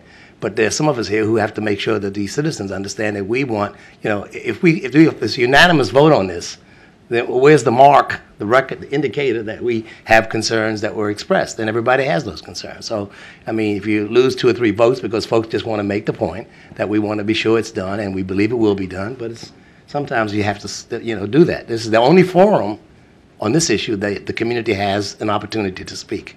They can't take it to the city council, they can't take it to the zoning, it's here. So when they come here to speak on issues, we want to make sure that they're noted. And sometimes they'll vote against something, it's just a note, we want it to go forward, but we want you to be sure there's some concern, and we'll know it's going to be resolved. At least I hope it will be and expect it to be. But there's no need to try to, nobody's lobbying anybody here to vote. We're just saying, look, we may want to make a minority position in the Supreme Court and in my study of the law. It's sometimes an important position, just to be on the record, a minority position, that we were concerned about something which we are concerned about. So that's finished. Thank you, Mr. Dixon. So that we can have further actionable discussion, the chair would entertain a motion on the EDR. So moved. It's been moved. Second. And seconded. It's been moved and seconded that the EDR be approved. Now, further discussion. Mr. May. Yeah, I would. I'm actually sorry that Commissioner Dixon moved so quickly to make the motion, because I was going to shock my friends over at DHS and GSA by making the motion to approve this report. Of course, knowing that we still have a final action to take on this, but I would just say that I think overall this is a very good plan. It's been it's well thought out and sensitive to the context. It's responding to the right things. It's dealing with EISA 438, and we are all trying to address that in the federal government. It's making the appropriate moves from a historic preservation point of view, and most importantly, it's increasing the number of people who will be working at this site, but at the same time bumping the parking ratio up to the point where it complies with the comprehensive plan. And the net result is that there are no additional cars that are going to be coming and parking on the campus. Now, granted, there's probably more that needs to be done to make sure that the category that was not on the sheet, which was drives to work but does not park at work, parks in the neighborhood or whatever it is. I mean, that's not shown, or and I think obviously something needs to be done to get a handle on that. But I think that for every other reason that we think is important about approving master plans like this one is hitting all the marks. So I don't. It's almost baffling to me that this would not get a unanimous approval. As it is, of course, with one small amendment, which I will now propose. I will withdraw mine if you want to make another one. That's okay. I think they got the point.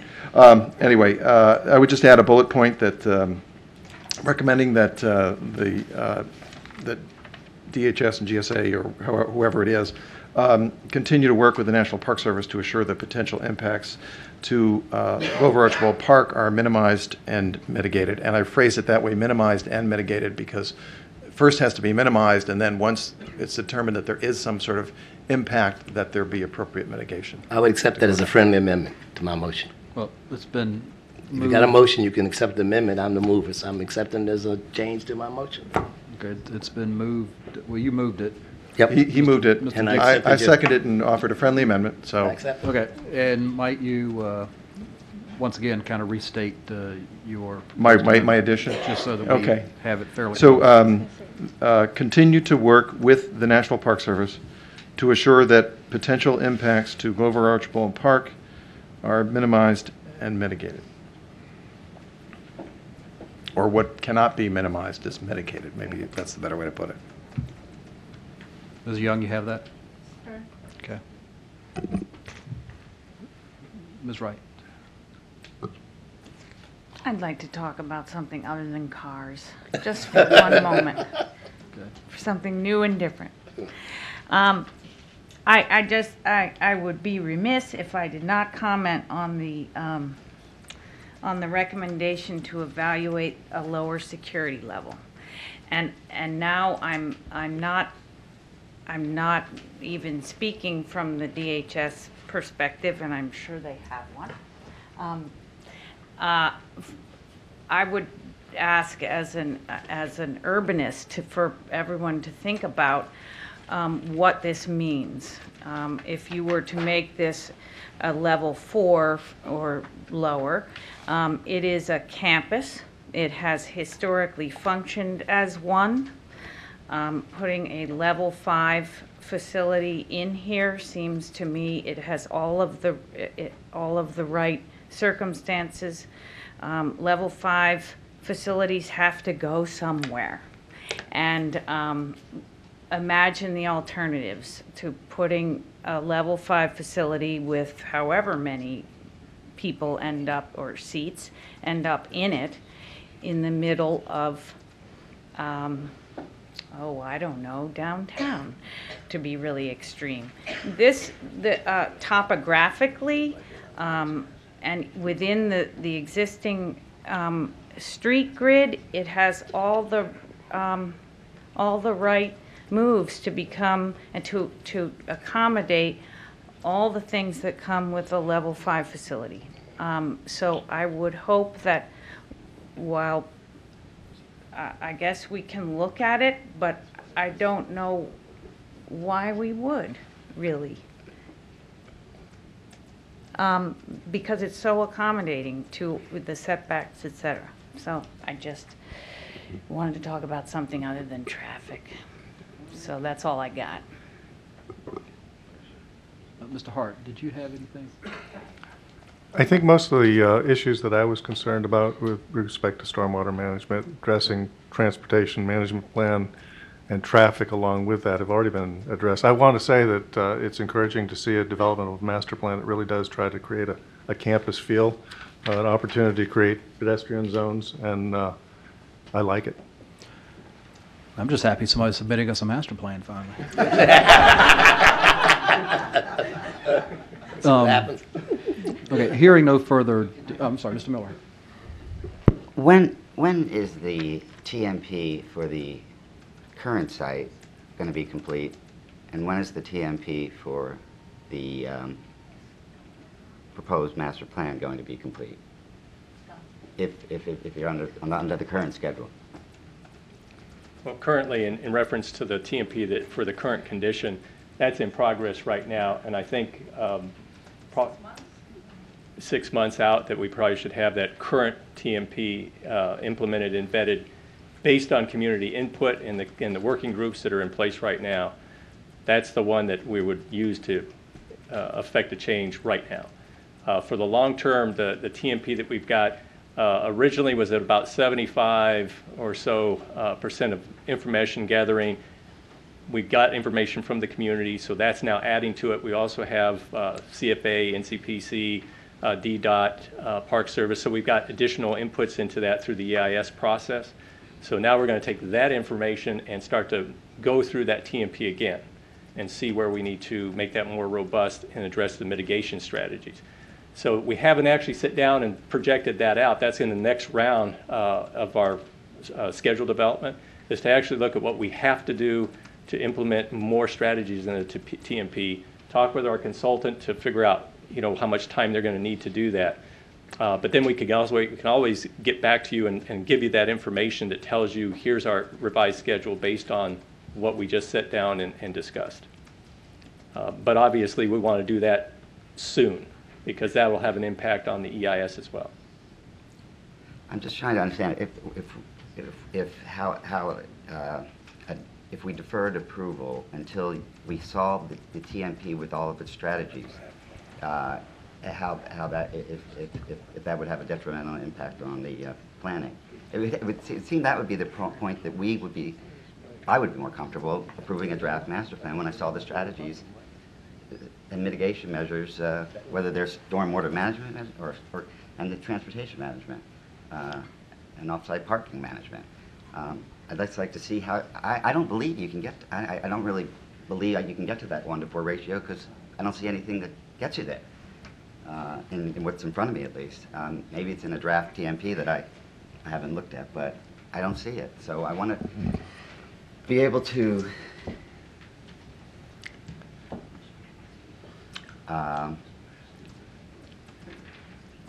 maybe craft an amendment. I thought an amendment was coming from somewhere over on my right that might have accomplished what I'm trying to get at here, but it's not coming. If you could just give me a minute, maybe I can craft something.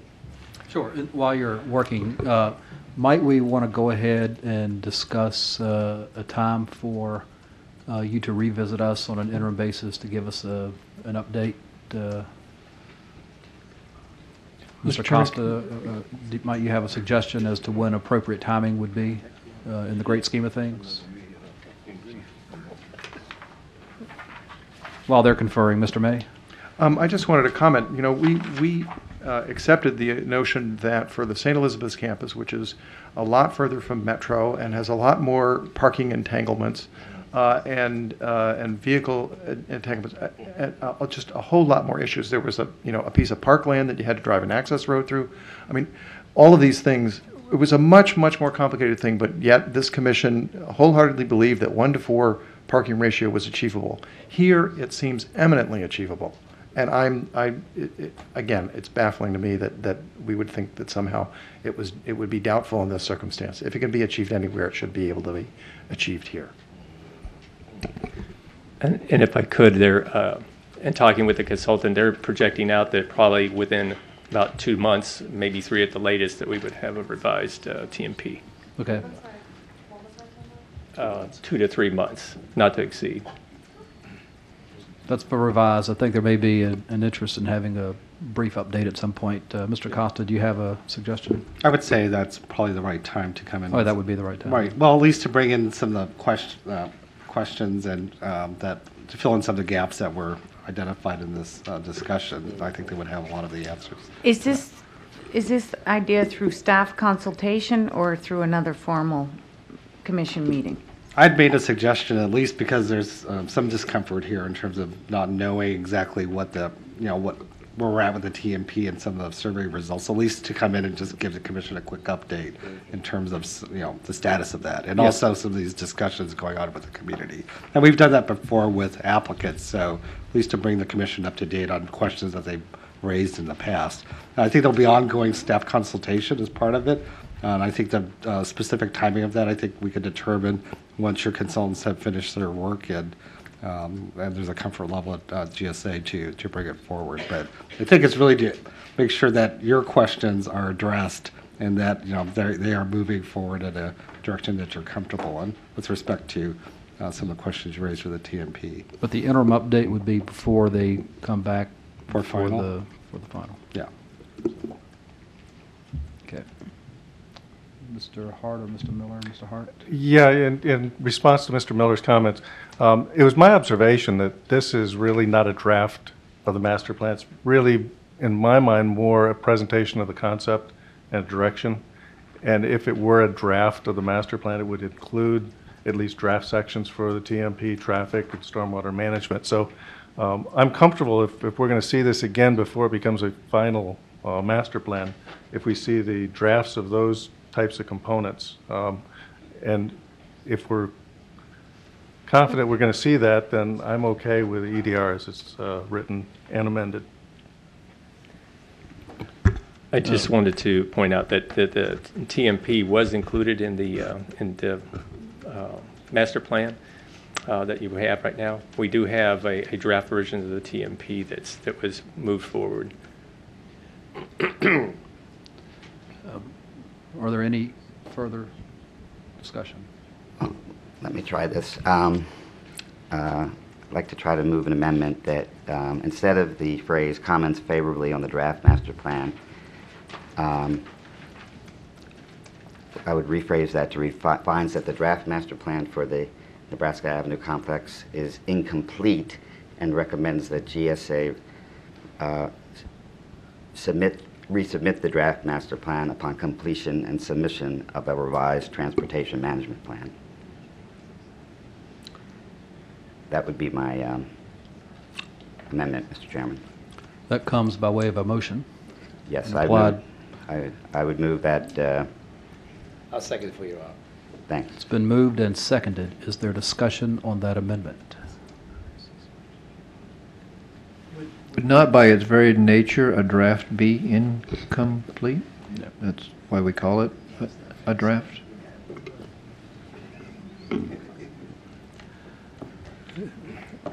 Not hearing further comment. All those in favor of Mr. Miller's amendment, say aye. Aye. Opposed, no? No. Those who vote aye, raise your hand. 1, 2, 3, 4. And for purposes of, make sure we got it, for those who vote no, raise your hand. 1, 2, 3, 4, 5, 6. The motion fails on a vote of 4 to 6.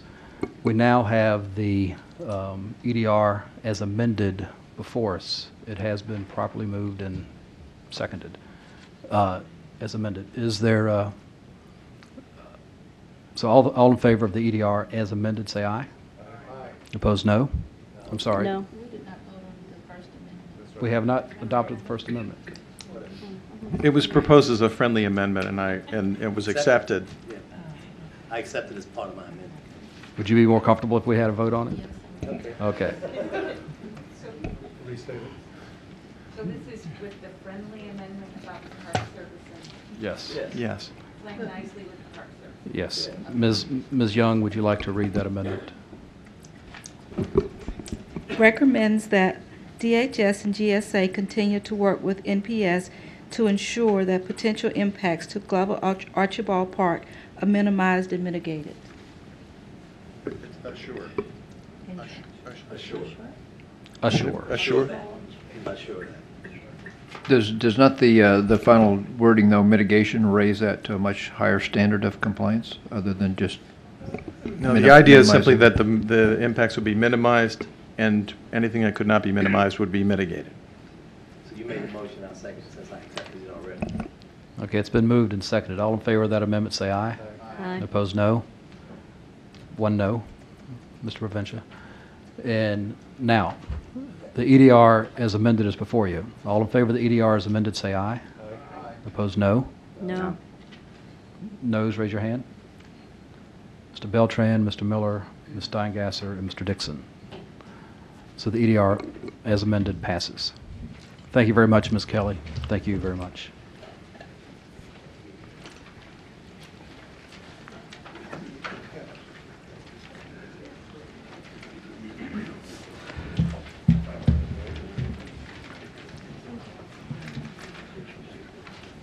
Agenda item 5B is the draft master plan of the Joint Base Anacostia Bowling, and we have Mr. Weil before us. Welcome. Thank you, Mr. Chairman, members of the Commission. This is a draft master plan for the Joint Base Anacostia Bowling installation in Southwest Washington, D.C., submitted by the United States Department of the Navy for Commission comments.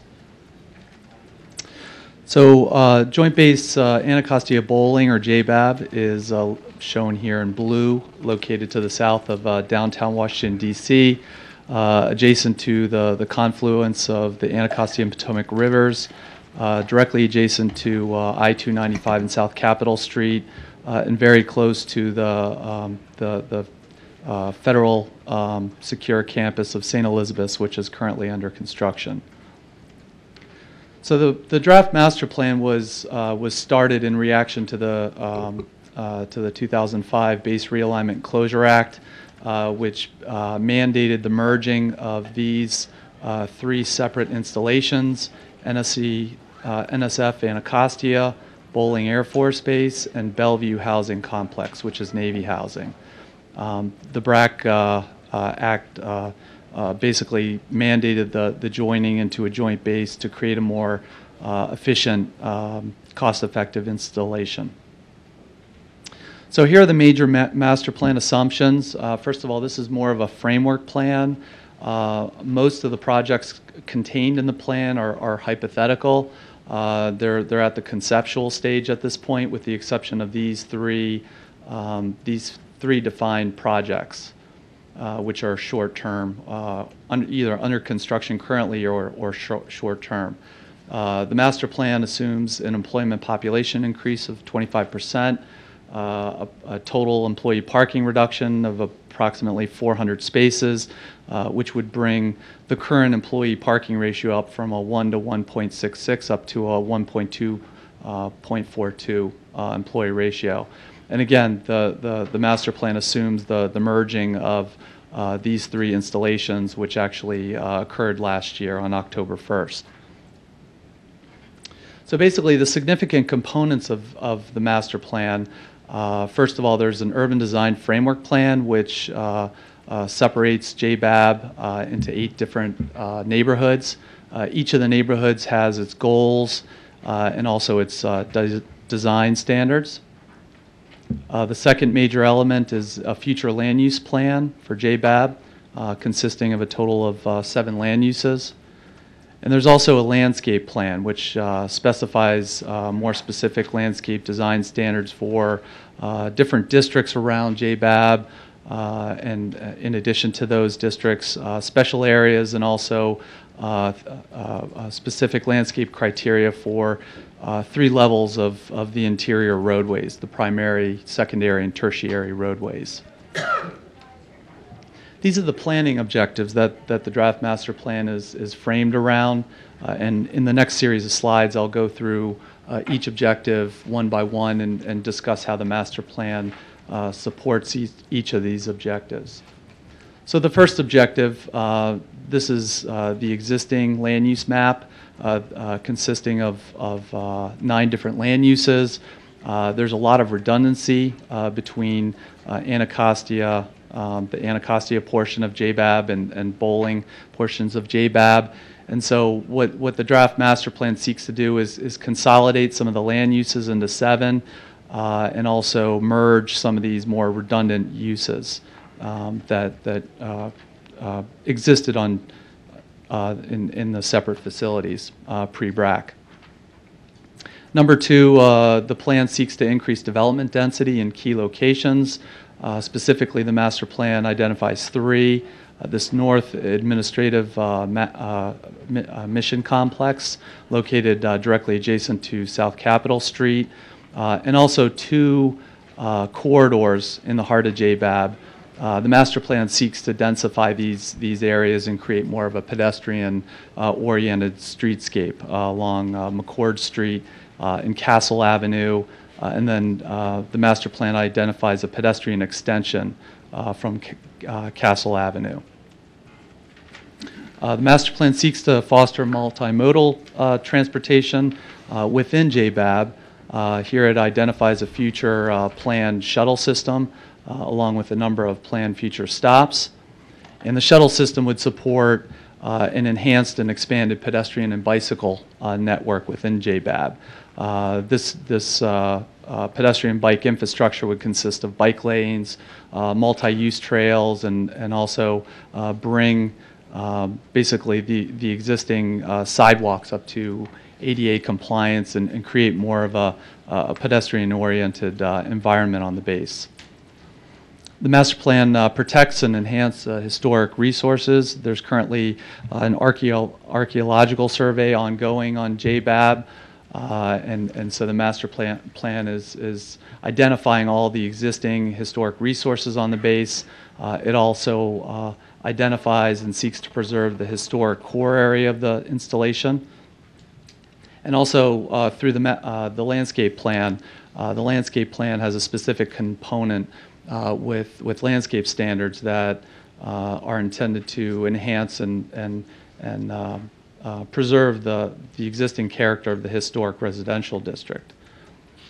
The draft plan has a sustainability component in which it outlines a pretty wide variety of sustainability strategies that future JBAB development should adhere to, such as rain barrels, vegetated bioswales, green roofs, and porous pavement. Bicycle storage and more pedestrian-friendly, walkable urban design. Number 7, the draft master plan seeks to enhance views to and from the installation. In particular, it identifies 2 key perspectives off the installation, and it shows some massing diagrams of what potential future development could look like. Here, this is the perspective from the Frederick Douglass Bridge looking south into JBAB. And here's some potential future development and what that might look like from Haynes Point looking into the facility. And the 8th planning objective, the master plan seeks to protect and enhance the waterway, waterfront greenway. Here you can see in the existing land use map, there's a discontinuous waterfront kind of open space recreational area, and the master plan tries to unify this more open recreational area, so it's more continuous along the waterfront. So with that, staff analyzed the 3 components of the submission: the draft master plan, the transportation management plan, and the environmental assessment. We found several things that we felt were promising, such as strategies that attempted to limit visual impacts on the surrounding communities, landscaping standards that would help reinforce the character of JBAB neighborhoods, and a pretty good variety of sustainability strategies for future JBAB development. However, there were a number of issues with the environmental assessment and TMP and master plan as well, and I'll go through these issues one by one now. First of all, the EA was inadequate because it really didn't have a cumulative impacts analysis. In particular, the fact that the EA identified future development and its impact on roadways and traffic as being minor or moderate indicates the fact that really there was not a future traffic conditions analysis performed. Such a conditions analysis would not only account for future potential JBAB traffic, but also other east of the river, local nearby developments such as Poplar Point, Berry Farms, and St. Elizabeth's, and also future planned infrastructure improvements. A future traffic conditions analysis would assess the impacts of reclassifying the Firth Sterling Gate as the primary truck gate, and also account for that increased truck traffic through that gate.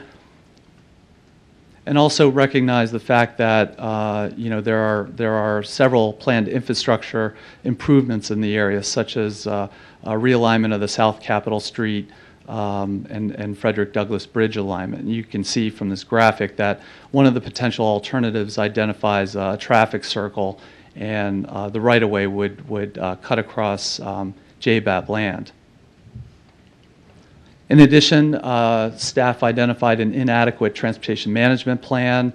It appeared as if it had a good start looking at some of the existing conditions. However, again, it did not consider the future growth of JBAB in terms of the traffic impacts on the local community.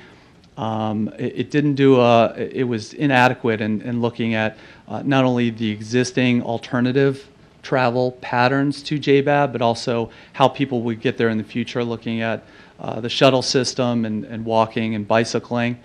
It did not outline specific detailed TMP goals and objectives to measure future JBAB's transportation management travel demand efforts.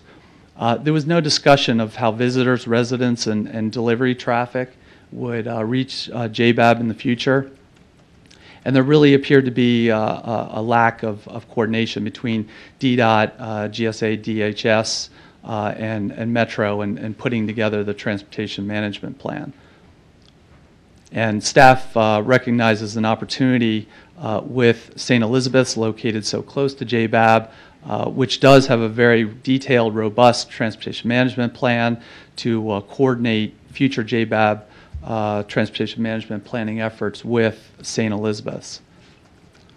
And lastly, one area of focus in the future is the fact that the draft master plan proposes a 1 to 2.42 employee parking ratio. And more importantly, the TMP does not demonstrate why JBAB is unable to comply with the 2004 comprehensive plan 1 to 4 ratio, which it should either meet or demonstrate that the installation is unable to meet that. So as such, it is the Executive Director's recommendation to the Commission to provide several comments on the draft master plan for JBAB. Number one, to comment favorably on the inclusion of development strategies that limit the visual impacts of future-based development on surrounding communities, on the plan's landscaping standards that help to preserve the character of existing joint-based neighborhoods, and the sustainability chapter, which promotes a wide variety of sustainability-oriented strategies for future-based development. And to comment unfavorably on the proposed employee parking ratio of 1 to 2.42, which does exceed the 2004 comprehensive plan ratio of 1 to 4. Since the TMP does not justify why joint-based Anacostia bowling will not meet the comprehensive plan parking ratio of 1 to 4 for this location. The master plan environmental assessment does not analyze an alternative that meets that 1 to 4 parking ratio. And the Commission notes that the JBAB environmental assessment's cumulative impact section is required to consider the cumulative impacts of growing JBAB when considered with other planned development, such as that at St. Elizabeth's and Poplar Point, and that the joint-based Anacostia Bowling master plan should indicate the level of NEPA review that will be conducted at the project level following completion of the master plan, and encourages the Navy to work with the Department of Homeland Security and GSA to explore the possibility of developing and managing a coordinated TMP for JBAB in St. Elizabeth's. And to recommend that the JBAB master plan be revised to acknowledge and the design of the North Administrative Mission Complex should reflect the possibility of a future realignment of South Capitol Street and the Frederick Douglass Memorial Bridge. And lastly, the Commission requests the following additional information in the final JBAB master plan as outlined in NCPC's master plan submission guidelines. And I won't read through all this text, but I'll try to summarize. Basically, the TMP needs more detailed information on existing as well as future conditions, including much more detailed information about alternative non-single occupant vehicle modes, more clearly defined TMP goals and objectives, a more detailed process of how JBAB will better coordinate their future travel demand management planning with DDOT, Metro, and St. Elizabeth's, and to demonstrate how JBAB can comply with the 1 to 4 comprehensive plan parking ratio. We require more information related to visitors, residents, and delivery traffic, a more detailed summary information about existing and future development on JBAB, and lastly, a more detailed analysis of the master plan's potential effects on historic resources in completion of the Section 106 process. And that concludes my presentation. I'm available for questions, and the Navy also has representation to answer any questions as well. Thank you. Thank you very much. Before we proceed, I'd like to go ahead and call on Carol Mitten from the Department of Homeland Security. She has signed up to speak. As representing DHS, Ms. Mitten will have 5 minutes. At the end of her public comment, we will bring the discussion back, and I'll note that I believe it's Lieutenant Colonel McClure is here today who can, or perhaps others as well, who will be available to engage with the Commission on questions and discussion. Ms. Mitten, welcome. Thank you. I don't know if I have enough copies. There's a few more. As I said earlier, my name is Carol Mitten, and I bid you good afternoon. I'm here today to testify on behalf of the Department of Homeland Security regarding Joint Base Anacostia Bowling, and the irony of me testifying about this is not lost on me. DHS is opposed to the master plan for Joint Base Anacostia Bowling as currently proposed. The plan will negatively impact the transportation network that serves not only the Joint Base but St. Elizabeth's campus. In the case of Firth Sterling Avenue, the negative impact will be severe, and that's basically our main access point at St. Elizabeth's. We ask the Commission to require the Navy to provide further analysis and proposed mitigation related to the following 3 areas. the truck screening at the Firth Sterling Gate, the lack of accommodation of the Frederick Douglass Bridge realignment, and the cumulative impacts related to increased traffic to and from the Joint Base. The proposal by the Navy to shift truck traffic from the South Gate to the Firth Sterling Gate has the potential to gridlock traffic along Firth Sterling Avenue during peak periods. Truck screening at the Firth Sterling Gate will force most of the truck traffic serving the Joint Base onto Firth Sterling Avenue, which is the worst possible route that could be selected in the context of the transportation network. From the analysis that has been done in support of the NEPA compliance for St. Elizabeth's, we know that with the introduction of the West Access Road and the related St. Elizabeth's traffic, as well as the overall increase in traffic, by 2030, intersections along Firth Sterling Avenue will deteriorate to failing. Some intersections will fail as early as 2016. The most heavily impacted intersection will be Firth Sterling Avenue and South Capitol Street. As if that information isn't bad enough, there are three important factors to recognize in relying on the St. Elizabeth's traffic analysis to draw conclusions about the impact of increased truck traffic from the Joint Base. First, our analysis did not include the proposed shift in truck traffic to the Firth Sterling Gate, which will not only impact Firth Sterling Avenue in general, but its intersection with South Capitol Street. We didn't factor in increased visitor traffic at the Firth Sterling Gate, so it's not only truck traffic, it's visitor traffic. And third, our analysis anticipated completion of the Frederick Douglass Bridge in the proposed realignment and related improvements by 2030. So we asked the Commission to require the Navy to analyze the specific impacts on the transportation network serving the Joint Base, especially the intersections along Firth Sterling Avenue that will be created by shifting the truck screening facility to the Firth Sterling Gate, and to propose mitigation measures. We also suggest that the Commission request specific estimates of the visitor trips that will be redirected and their impact on the levels of service of intersections along Firth Sterling Avenue. The master plan for the Joint Base does not accommodate the long proposed realignment of the Frederick Douglass Bridge, as was noted by Mr. Weil. Not only does this deficiency impact the transportation network, but it precludes a potential solution to the truck traffic issue that I just described. The extensive transportation analysis that has been done for St. Elizabeth's shows that, notwithstanding the mitigations that will be made in support of our project and others, traffic in the immediate vicinity of the Joint Base will generally get worse in the future because of increased overall demand. And as I mentioned above, the analysis that leads to that conclusion takes into consideration that the Frederick Douglass Bridge and related improvements have been completed. So at a minimum, if the Joint Base will not accommodate the realignment of the bridge, they should be required to analyze how much worse the transportation network will be without those improvements. The District Department of Transportation has been in discussions for years about the realignment of the bridge and the impact on the Joint Base. As a part of the bridge realignment and to mitigate impacts to the Joint Base, DDOT has proposed to create a separate truck access from the highway network at the north end of the Joint Base. This would be separate from the Firth Sterling Gate. This access point has at least three benefits. It supports a truck access at the north end of the base, which is what they want. It separates the truck traffic from the other traffic accessing the north gate, like the pedestrians who will be using the streetcar. And it will eliminate the requirement for Joint Base-related truck traffic to use Firth Sterling Avenue. This alternative truck access is neither discussed nor analyzed in the master plan. So we asked the Commission to require the Navy to analyze the impacts on the transportation network that will result if the Frederick Douglass Bridge is not reconstructed according to the proposed realignment. Further, we ask you to require the Navy to analyze the alternative truck access proposed by DDOT as part of the bridge realignment and explain why using the Firth Sterling Gate is a superior approach. As I mentioned above, the transportation analysis for St. Elizabeth's shows that the network in the vicinity of the Joint Base will be increasingly burdened over time.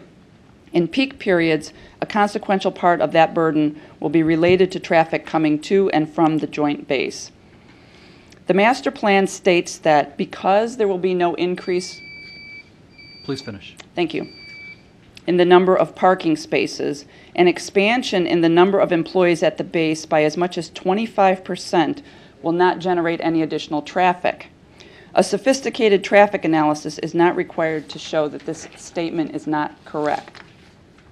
The master plan indicates that there is substantial underutilization of parking spaces in certain locations on the Joint Base at present. In addition, the intent to relocate those parking areas over time into more convenient locations is in order to facilitate increasing the utilization rate. Simple math would indicate that the same number of parking spaces with a higher utilization rate equals more cars, even without increasing the number of employees. The Commission knows that DHS has committed to achieving the 1-to-4 parking ratio required for St. Elizabeth's, and we know that an aggressive TMP will be required to achieve that ratio.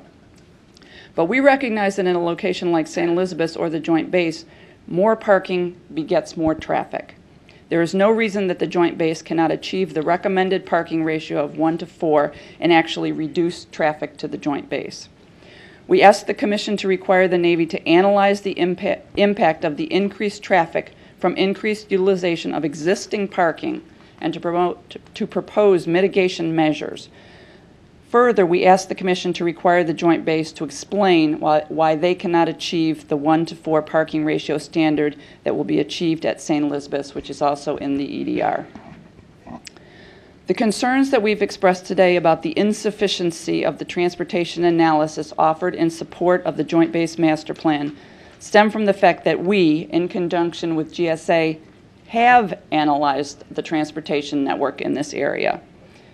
Our analysis, all of which has been shared with staff from the Joint Base, does not support the conclusions drawn by the Navy regarding the impacts from the location of the truck screening facility at the Firth Sterling Gate, the lack of accommodation of the realignment of the Frederick Douglass Bridge, and the cumulative impacts to the network of increased traffic to the base. We hope the Commission shares our concerns and will require adequate analysis and mitigation before allowing the master plan to be finalized. We have offered and we continue to offer to collaborate with the Navy in their transportation planning efforts, and we think that the NCPC staff recommendation for a joint effort on coordinated TMP strategies, not a joint plan, would be beneficial. So the bottom line for us is we want St. Elizabeth's to be a success, and we think some of the issues raised by the Joint Base Master Plan will needlessly handicap us in achieving a success at St. Elizabeth's. So I thank you for your time, and thank you for the additional time, and I'm happy to answer any questions. Thank you, Ms. Bitton, very much. Yes, sir. My question is, given the presentation by the staff, the one comment you had particular concern was with plan versus strategy. Are there more things you feel that would be needed to make this help address some of the concerns you've raised in terms of our recommendation? No, I think all of the recommendations that are in the EDR are good. We endorse those, and we tried to supplement those. Yep. And just wanted to perhaps modify the one that would suggest that there be a joint transportation management plan between St. Elizabeth's and the Joint Base. To a plan and slash strategy, in other words. Well, we don't want a joint plan. We're happy to implement strategies jointly. Okay, so strategy, okay, thank you. That one right there. Further discussion. Mr. Chairman, this is some history. First of all, Bolling Air Force Base has been a very good neighbor to us in Anacostia for years, and the Navy's been a part of that. This whole movement of Homeland Security is very important to our community, and we will hope it will work for us, even though we know there are many, many concerns and questions now. About a year ago, this issue was brought before us, at least a year ago, this new presence on Bolling Air Force Base and the Navy's takeover. At that time, I requested informally that they come to our little community meeting, Anacostia Coordinating Council, which is involved in a lot of stuff in Anacostia. We have some roles, and they were not willing to show. Now I'm not mad about that. You know, some people don't want to come to the dance. Okay, it's okay. But now I'm beginning to hear more about things that just make me say, what is going on here? We have a good neighbor. We have good neighbors. Homeland Security has done so many things to try to accommodate, even with the complexity of what they're doing. And now we got a federal player coming in from a neighborhood that they've been good citizens in, and we can't talk. We don't seem to be talking, even at their level. The Lieutenant Colonel is present. Is it time to bring him forward and have him, Sure. share with us? Is Lieutenant Colonel McClure? Yes. Yes. Chairman, Welcome. ladies and gentlemen, thanks for the opportunity to come and Absolutely. address your questions and clarify what I believe are some misconceptions about our plan and what it intends to do. Be happy to hear from you. Yes. You're Air Force, though, aren't you? Yes. Okay. Just look like I'm a former Academy class of '67. Excellent. I did some time there, so I know about blue. Although I don't look like it, I'm also the Navy Public Works Officer for Joint Base Anacostia. So you're purple suit for the moment. Looks kind of purple. My vision is kind of it's purple. Okay, I'm gonna yield on that, but let me, please. I'm curious. We'd be happy to hear any general comments you may have in response to what you've heard thus far, and then we can get into specific questions. But thank you. Yes. One of our goals of the plan was to get some help from our planning firm to identify what portions of the base should be developed if there is new mission assignments or additional growth. And that's really where that 5,000 person growth came from. It's sort of to box in and define the framework of where we would place new missions should those arise.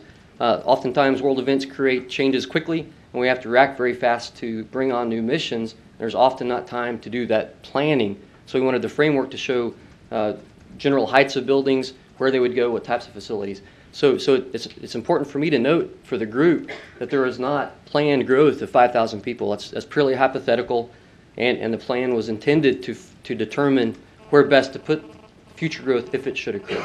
So the Joint Base Master Plan, like many you've seen, is not a developmental plan to increase or grow the size of the base.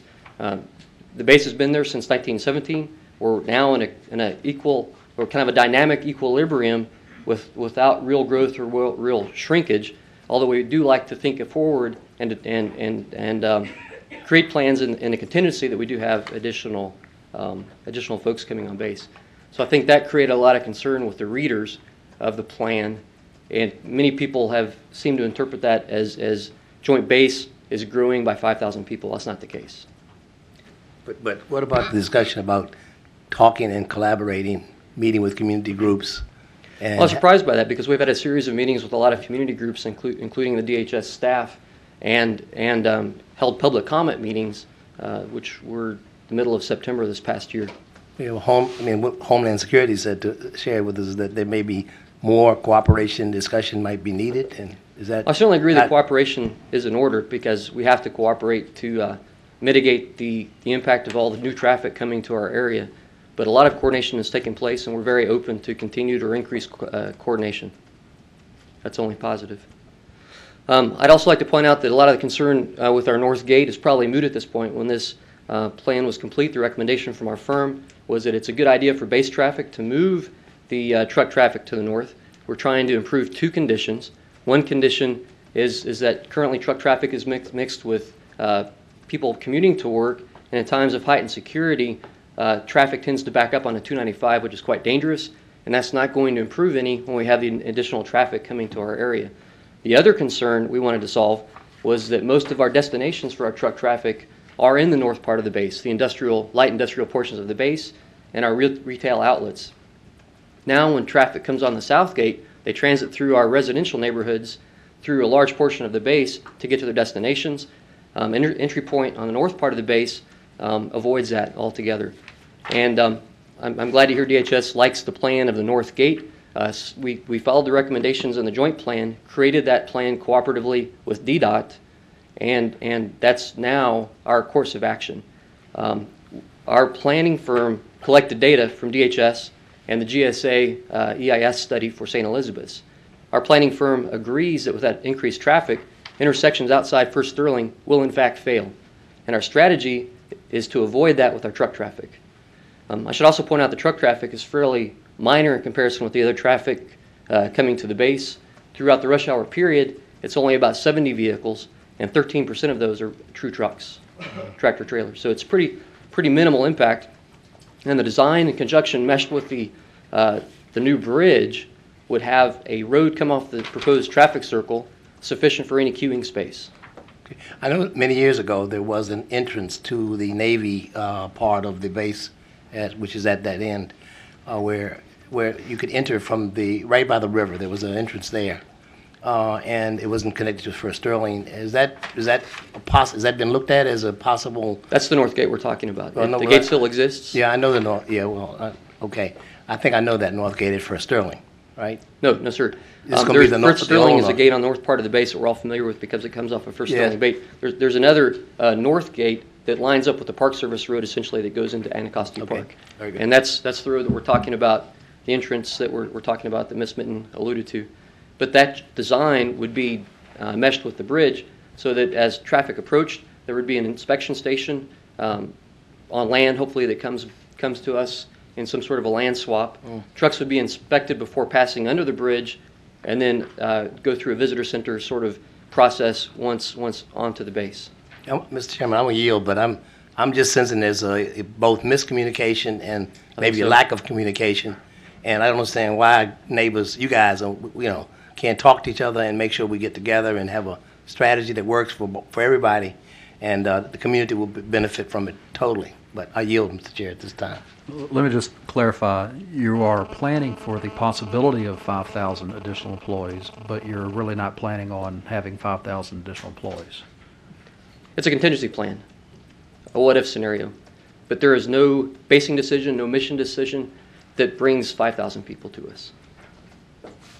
So I think one course of action to eliminate the confusion might be to keep our plan limited to the known growth, which is taking place now. Actually, that's finishing, and that's a result of the BRAC 2005 law. We have no intention of growing the base. We do want to improve commuter traffic. So the base itself is in dynamic equilibrium. We're replacing buildings at their end of the useful life. We're more efficiently using space for demolishing some facilities. And then we'd like to pursue strategies in conjunction with Homeland Security, with DDOT, and other agencies to improve commuter options and to reduce the single occupancy vehicles on base. So you have no intention of growing the base, but you're planning for it in case it happens? Yes. And by submitting that in a master plan, then we therefore must do certain things and include certain calculations. I mean, that's part of the master planning process, irregardless of you're not intending it, but you're planning for it in case it does happen. I think there's probably two courses of action. One would be to take that hypothetical 5,000 people, spend tax dollars, do a detailed analysis on the traffic for what that would impact. Maybe another course of action is to reduce the scope of our plan to only encompass the planned growth and not undergo the analysis for something until it actually happens. Mr. May? Yeah, I mean, your comments raise a whole bunch of questions. First, at one point you suggested that the plan could be modified to limit it to the known growth. What is that growth level? If 5,000 is the max, what's the known growth? That known growth is listed in the plan as about 1,500 folks. 1,500. Yes. And most of those efforts have.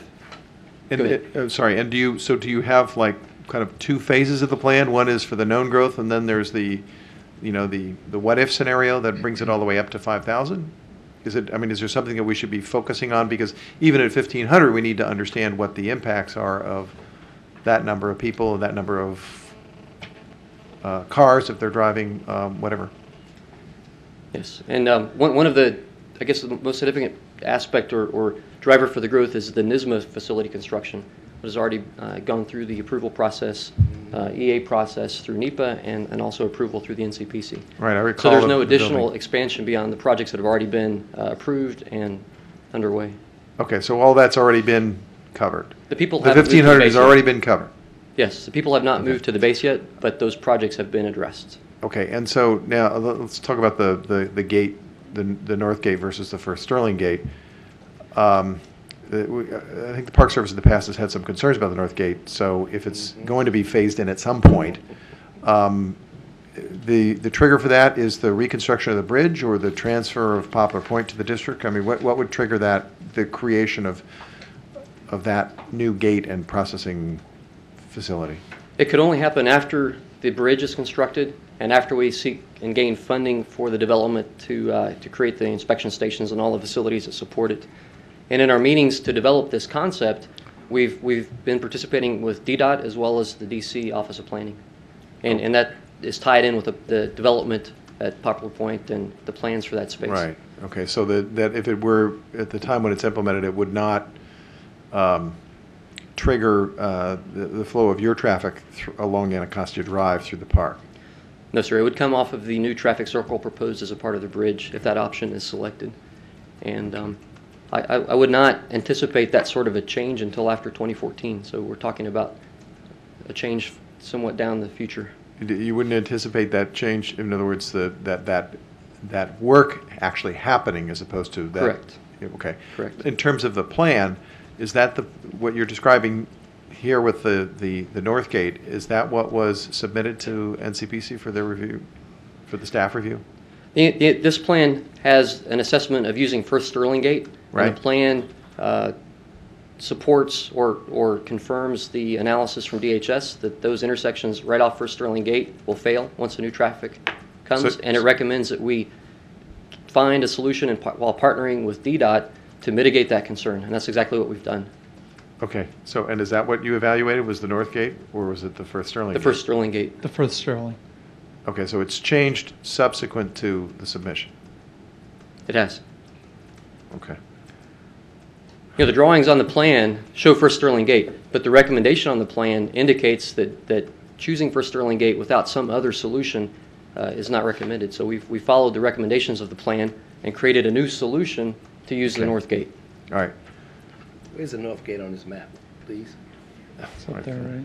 This shows a potential future location, but the North Gate is at the bottom right-hand tip, thought that's where- slightly in I don't the see it. property line. The fence line is somewhat in the property line, a couple hundred feet. Right. That's the Well- First Sterling. I understand. I thought. You're not on a microphone. I think you need to be on a microphone when you're speaking. Yeah. So. Yeah, I have, yeah. All right. I don't have any further questions, but it's interesting seeing this presentation after the last one, because this one seems a little bit more incomplete than the last one. Well, this is not If the intended last one to was. address growth, so that's a big difference in the purpose of the plans. Yeah, I understand that, and that wasn't Direction of growth, not clear to me. I'm not sure, until you said that, but I don't. That's not the biggest issue, because even if it is an anticipated sort of maximum growth, you're essentially asking for a blessing on that anticipated maximum growth, and that's not something you can do without understanding what the full impacts are. And I think that it's clear from the staff report that what has been evaluated is not really adequate to make a good judgment on that at this point. So. I would not ask for or seek permission for unconstrained growth or growth of some arbitrary number. But if there's a new future basing decision, following that would be a proposed NEPA process with an EIS and approaching this panel again with the construction drawings. So there would be other steps before we build, for sure. Okay, so you're proposing essentially retracting this as a master plan, redefining it to describe essentially what's already been approved, and then putting off a future master plan anticipating this growth due to other missions at some point in the future? Not at all. Not at all. Okay. Then explain to me. The staff panel has proposed changes to the plan that I think are constructive, so I anticipate a revision cycle. And we would use this plan or alter this plan to reflect the changes that have taken place with our thought process with the North Gate.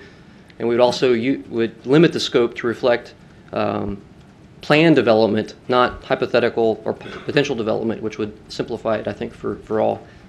Okay. At such time, if there is a new mission or a new basing decision, we'll address that growth with a plan at the time that it occurs, if it ever does occur. Well, I don't want to suggest that you're that the idea of planning for this potential future growth is not a smart thing to be doing, because we've experienced other circumstances and other bases, frankly, where the mission gets assigned and there isn't enough time to do the planning, and so the plan follows the decisions that have been made and doesn't work out very well. So, I mean, I think you're wise to plan into the future, whether it's 5,000 additional personnel or something less, but I wouldn't necessarily say that you need to retract it all the way back to what you already have in the pipeline. That's sort of a master plan as an as-built document. It's not the right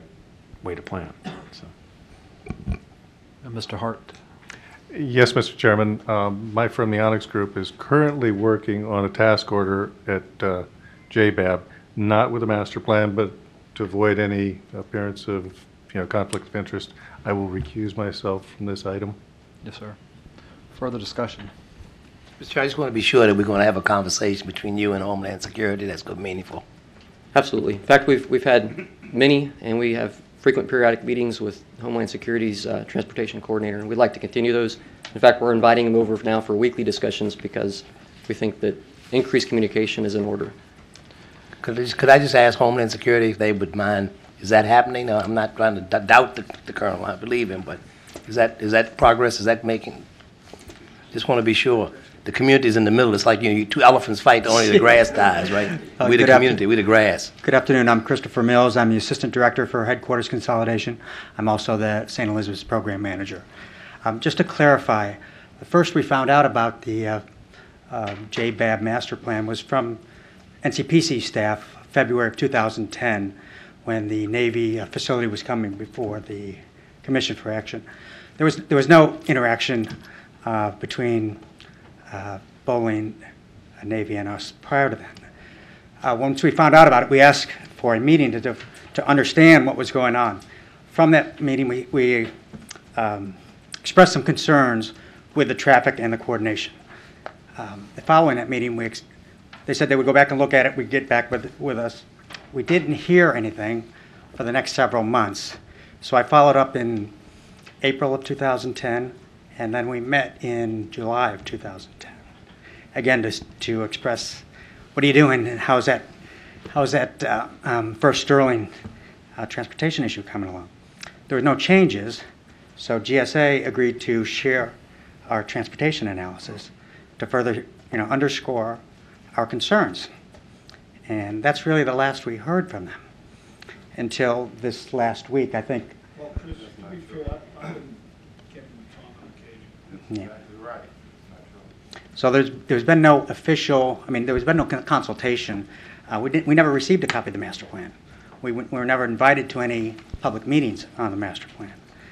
We want to, and it gives me no great pleasure to say this before this committee, because we want to cooperate with our federal neighbors, and we need to cooperate. And for us to be successful, it's only going to happen if we're consistent in our approaches. So we can't be doing one thing on one side of 295 and having JBAB do something else on the other side of 295. We're all federal employees. We need to have consistent policies and coordinated efforts. So we welcome that they're willing to talk. We need to have a coordinated planning effort. It needs to be meaningful for us, for both Bolling's interests and for our interests. So. Mr. Chairman, I'm satisfied. I just want to be sure that they do it. Yes, sir. Thank you. I'll remind the Commission, and this is a preface to a question, Colonel. Unusually, despite the geography of JBAB, this Commission is advisory. That being the case, Colonel, can you comment specifically on your intentions regarding the Commission's recommendations in the EDR, the items in the EDR? Yes, I'm familiar with that designation as advisory, but nonetheless, it's in everyone's best interest for us to incorporate comments and constructive changes, and there's many of those in the comments. So I would very much like to meet with the Commission staff to fully understand the comments and discuss about how we're going to implement those in the next iteration of the plan. We welcome that. Thank you very much. And we have had extensive meetings. I think the characterization is just not correct of the meetings and the offers to share the plan. In fact, we had a public comment session as a part of the EA on the 15th of September, invited DHS and others. They did not participate. So there is a communication breakdown. I don't know if it's between us and DHS or internal, but I think we can all agree to rectify that and do better in the future. I'll speak for everyone and say, yes, we all agree that there shall be much better communication. So, yes, sir. Other questions or comments from commission members? Mr. Provencio. I think the precedent of one agency coming in and asking the NCPC to require another agency to withdraw their master plan, I think, is unprecedented, and some might even characterize that as extreme. I would characterize it as extreme, since I carefully chose that word. I'm trying to figure out what kind of a clear signal, and what I'm hearing is mixed signals. The chairman commented earlier about being appreciative on the NAC project of seeing a master plan, a draft master plan submitted, and now somebody submits a master plan and we just beat the hell out of them for submitting a master plan. What were you thinking at the time you submitted a draft master plan is the message that I'm getting that's coming across loud and clear. Why are you not planning for the potential future possibility of perhaps a realignment of the Douglas Bridge, et cetera, et cetera? Why are you doing something innovative that presents a flexible master plan that acknowledges known growth and then plans for future unknown contingencies? What are you possibly thinking? This is I'm trying to paraphrase and to characterize some of the instructions that I'm seeing issued. I think there's many positive things in the plans, and those were covered in the presentation by staff. The sensitivity to the heights, to the view sheds, the proposed heights of the buildings, these were all emphasized. The zoning, the preservation of the historic elements, the zones of JBAB, the landscaping that'll promote and sustain those historical elements. Sustainability was highlighted, the waterfront greenway, and on and on and on. There's so many more positive things that are elements of the plan. There's some pretty strong language about the parking ratios. How come the plan doesn't immediately take care of the parking ratios? I think that's is probably an onerous requirement. Clearly, I think there's a commitment on the behalf of the JBAB leadership to, in the future plans, the future iterations, achieve that parking ratio. The plan improves the parking ratios almost 50%. I think we should acknowledge and be appreciative of that. The requirement to cooperate and collaborate with the neighbors, I think, is a reasonable one. It looks like the JBAB staff has tried repeatedly to do that. When it didn't work in a public forum, they've been having offline one-on-one meetings, which sometimes can be more productive than trying to have a discourse in a public forum. So I applaud the JBAB leadership for those efforts. I think we're headed in the right direction. I think amongst all the comments, I think there are some kernels of good advice, and would hope, and I'm confident that the JBAB staff will take those on board. I think it should be clarified too that NAVFAC is the design, construction, and planning agent and has a good reputation, particularly in the last year or so, of working more closely with DDOT and with the DC Office of Planning. And I think there's a commitment to continue to improve those relationships in that collaboration. So, thank you, sir. Thank you. Questions or comments? Hearing none, is there a motion on the EDR?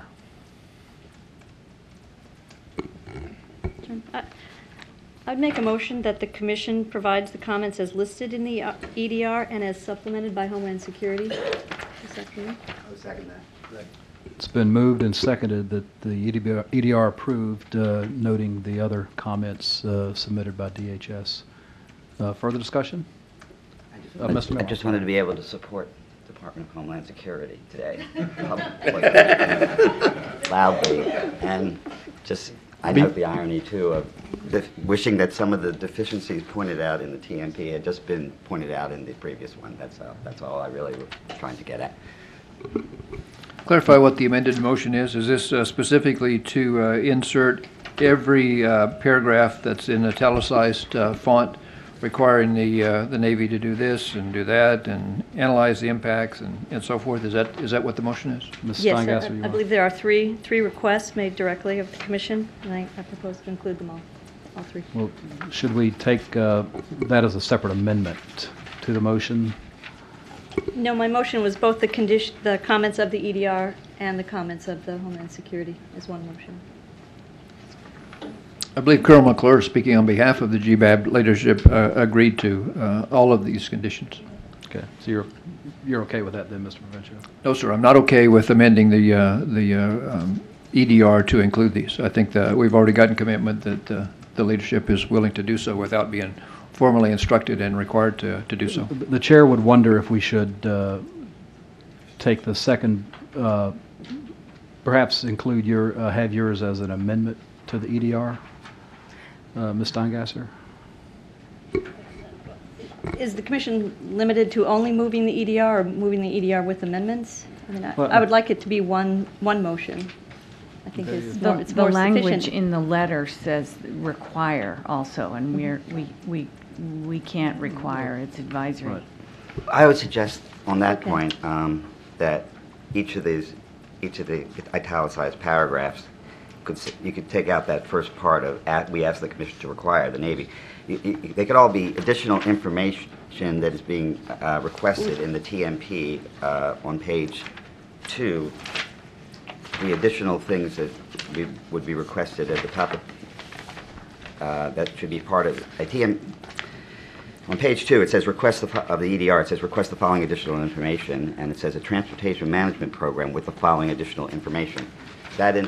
Each of these italicized paragraphs ask for additional information. The first one says, if you go with an analysis of the specific impacts on the transportation network serving the joint base, specific estimates of the visitors' trips that will be redirected and their impact on the levels of service of intersections along Firth Sterling, an analysis of the impacts. So if you just take out the we ask the commission to require the Navy to language and change analyze to an analysis in each of these paragraphs, I think they will all fit into the types of additional information that would fit into that paragraph of the EDR for the TMP.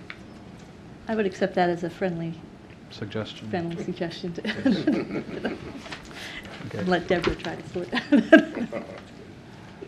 So just to be sure. Doesn't have a copy of the letter, so I've got any copies made.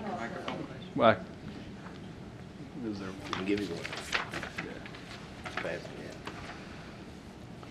What's being referenced is in Ms. Steingasser's comments that she passed out, not the previous letter. That Ms. we got. Mitten's Oh, comments. Ms. Mitten, excuse me, Ms. Mitten's comments.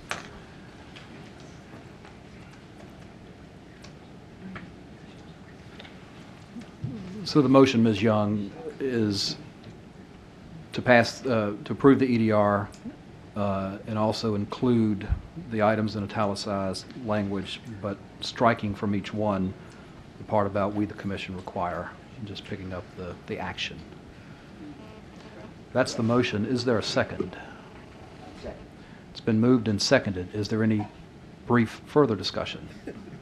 Hearing none. All in favor of the motion, say aye. Aye. Opposed, no. One no. One no and one abstention. Mr. Hart abstains. Thank you very much, and we do appreciate you submitting a master plan. We look forward to working with you. Thank you very much, truly.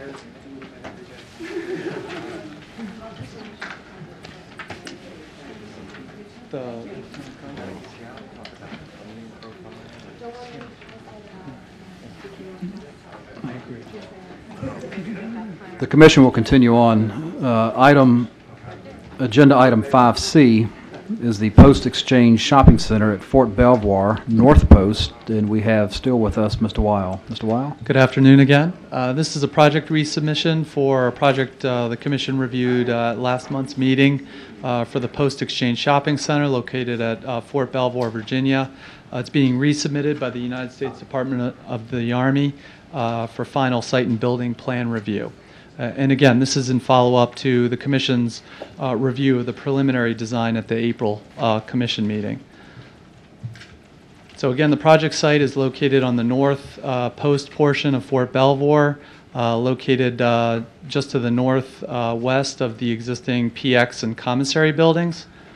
And the proposed design has not changed at all. It's still a 263,000 square foot shopping center. Staff notes that a majority of the interior space will be utilized by the AFES post-exchange. And just to recap the Commission action from last month's meeting, the Commission disagreed with staff's recommendation for approval of the project, disapproved the preliminary site and building plans for the new post-exchange shopping center due to concerns with its site plan and removal of 4,700 trees.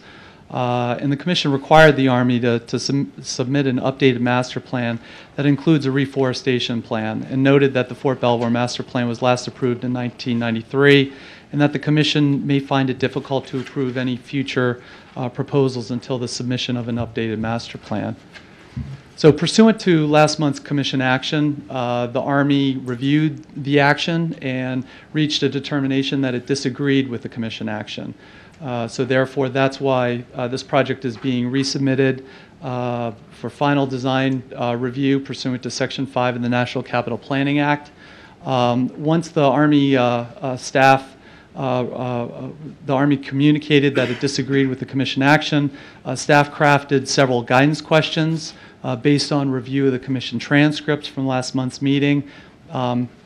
Staff made it clear to the Army that responding to staff's questions was optional. At the end of the day, the Army could craft any sort of response that it deemed appropriate to try to justify the final design. And these three questions really sum up the staff guidance questions. Number one, could the PX Shopping Center and North Post Town Center designs change at all? Is there any opportunity at this point to change those? How is the project's tree replacement mitigation determined? And will the master plan update include a reforestation plan component? In general, the Army's response expressed disappointment at the Commission's disapproval of its preliminary design, and also reiterated that from the Army's perspective, it felt that it did adequately respond to NCPC and Fairfax County's comments to the concept submission that was reviewed at last summer. And basically, I'll go through kind of summarize the new responses, the new information in response to the staff questions. Regarding the North Post Town Center, the applicant said that although there is no opportunity to reshape the post-exchange shopping center and commissary at this point, there is opportunity to reshape the remainder of the town center, which is seen here in this red dotted area. And here's the shopping center and the future commissary. I'm sorry, can you go back to that again? Sure, absolutely. So we have the proposed shopping center site, the future commissary site, and then this is a historic cemetery. And basically this whole area within this red dotted line is open for shaping. Right now this is shown, I believe, with housing. However, the applicant indicated that anything really is in play at this point. The roadway network, the uses. So this is really the remainder of what would be the future plan North Post Town Center. Okay.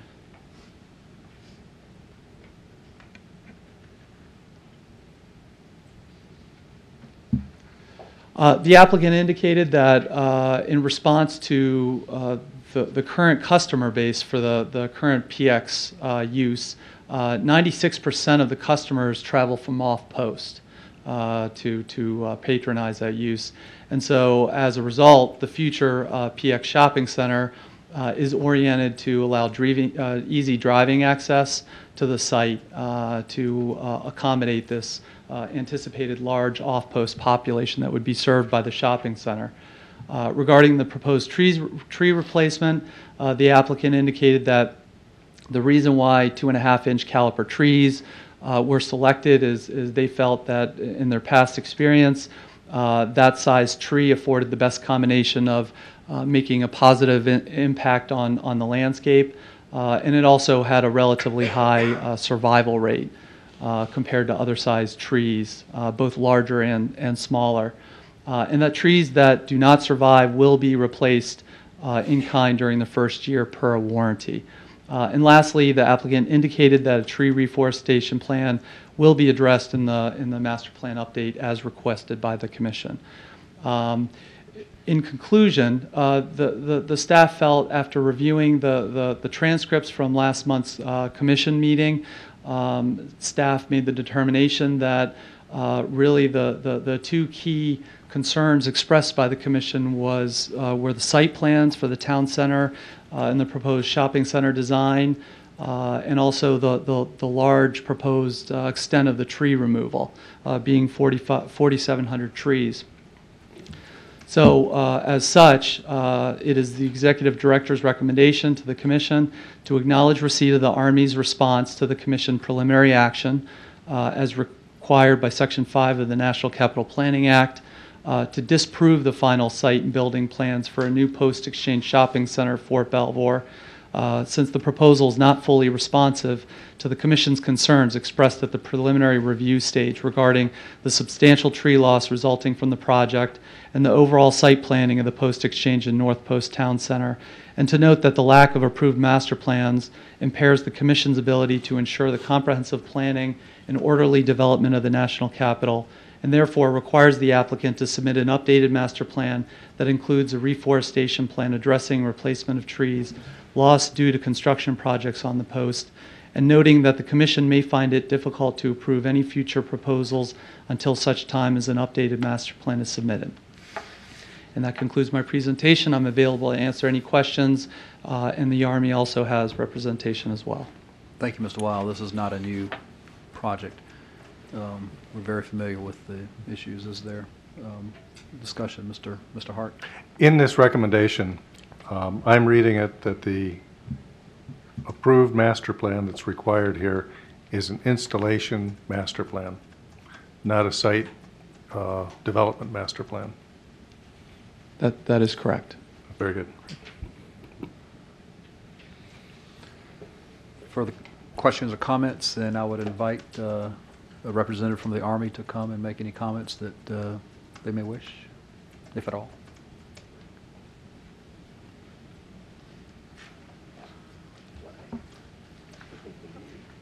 Chris Landgraf, I'm the Acting Chief of Facility Planning and the Master Planner at Fort Belvoir, Acting Master Planner. We'd just like to say that we regret your decision, the Executive Director's recommendation to disapprove. We feel that we have worked with the staff. Previous recommendations for pervious pavement versus structured parking, we did adopt pervious pavement. We have reduced the site footprint as much as practical to deal with the off-post, the number of off-post personnel that come to utilize this facility within the National Capital Region. We have expressed to the NCPC staff that we are willing to work with the additional parts of our town center that are not currently developed, but due to grading plans associated with the PX and therefore the commissary and their proximity, there's not a lot of possibility for us to change those two footprints right now. But the Fort Belvoir, as stated previously, will continue to work with this commission on all future projects. So thank you. Mr. Landgraf, very much. Further discussion? Hearing none, is there a couple of quick questions about the, it looks like the two key issues are, as stated, the tree loss and the site planning.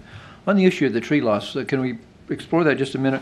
Is it numbers of trees? Is it caliper? Is it the inability of the Belvoir folks to guarantee the survivability of 100% of the trees? It looks like those types of issues are covered by the larger caliper trees that are provided, as well as taking out life insurance on the trees during the warranty period so that they could be replaced. Is it still not adequate as far as either numbers or caliper? Is that what's the crux of the reservations from staff about the tree? Well, staff regarding the tree issue, in response to the large number of trees that the project would remove, staff at last month's meeting proposed the incorporation of a tree reforestation plan to help mitigate some of that tree loss. In addition to the and Belvoir MOA. is receptive to that, is my understanding. And they are. reforestation They in the- are. Good. However, upon reviewing the transcript from the last commission meeting,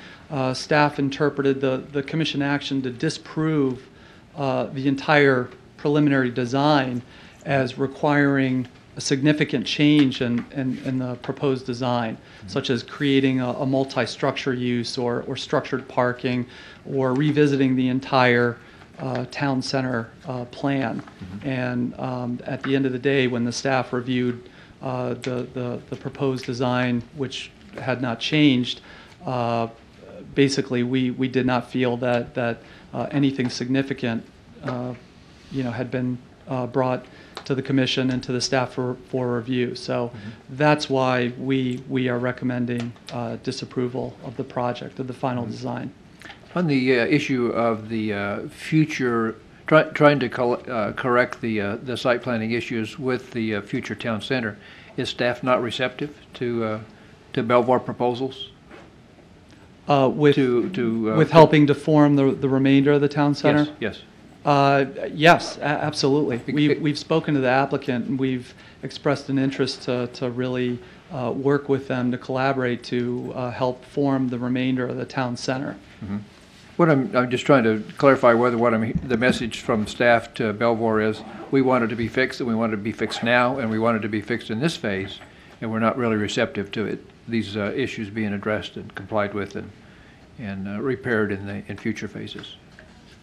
Yeah, I mean, I guess at the end of the day, we were left to interpret, based on review of the transcripts and the commission action, that the commission sought something dramatic, such as revisiting again the entire town center, or dramatically improving modifying the design of the shopping center. And it was staff judgment that what was proposed and the fact that the design did not change did not significantly do that. All right, So- I understand. Thank you for that clarification.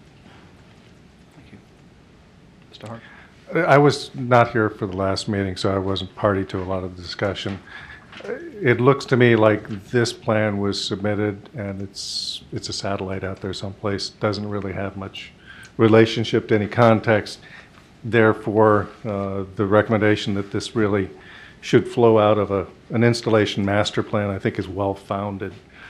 I mean, while I wasn't able to say anything about JBAB, we flogged those guys for looking farther ahead than their immediate needs. And I think that in this case, with BRAC, here's a base that saw an enormous amount of growth, acknowledged that there's no master plan for it. So really, our role as a National Planning Commission really should be what we're doing here, pushing for a master plan that accommodates known and even unknown potential growth in a way that makes the most sense. The little plan that I saw that called this a town center, I think it's not a town center. Town center implies a certain amount of density and proximity and pedestrian accommodation. So I think as the Army goes forward with a master plan, it really needs to look at integrating known as well as potential future growth requirements in that plan in order to put the pieces together in a logical way. Enough said. Was there a motion? Is there a motion on the EDR as written? I'll move the EDR. It's been moved and seconded. Sensing no further discussion, all in favor of the EDR, say aye. Aye. Opposed, no. 2 noes, Mr. Provencia and Mr. Dennis. And with that, that's the last item on our agenda. Is there anything else for the good of the whole? Hearing none, thank you for your work today. We are adjourned.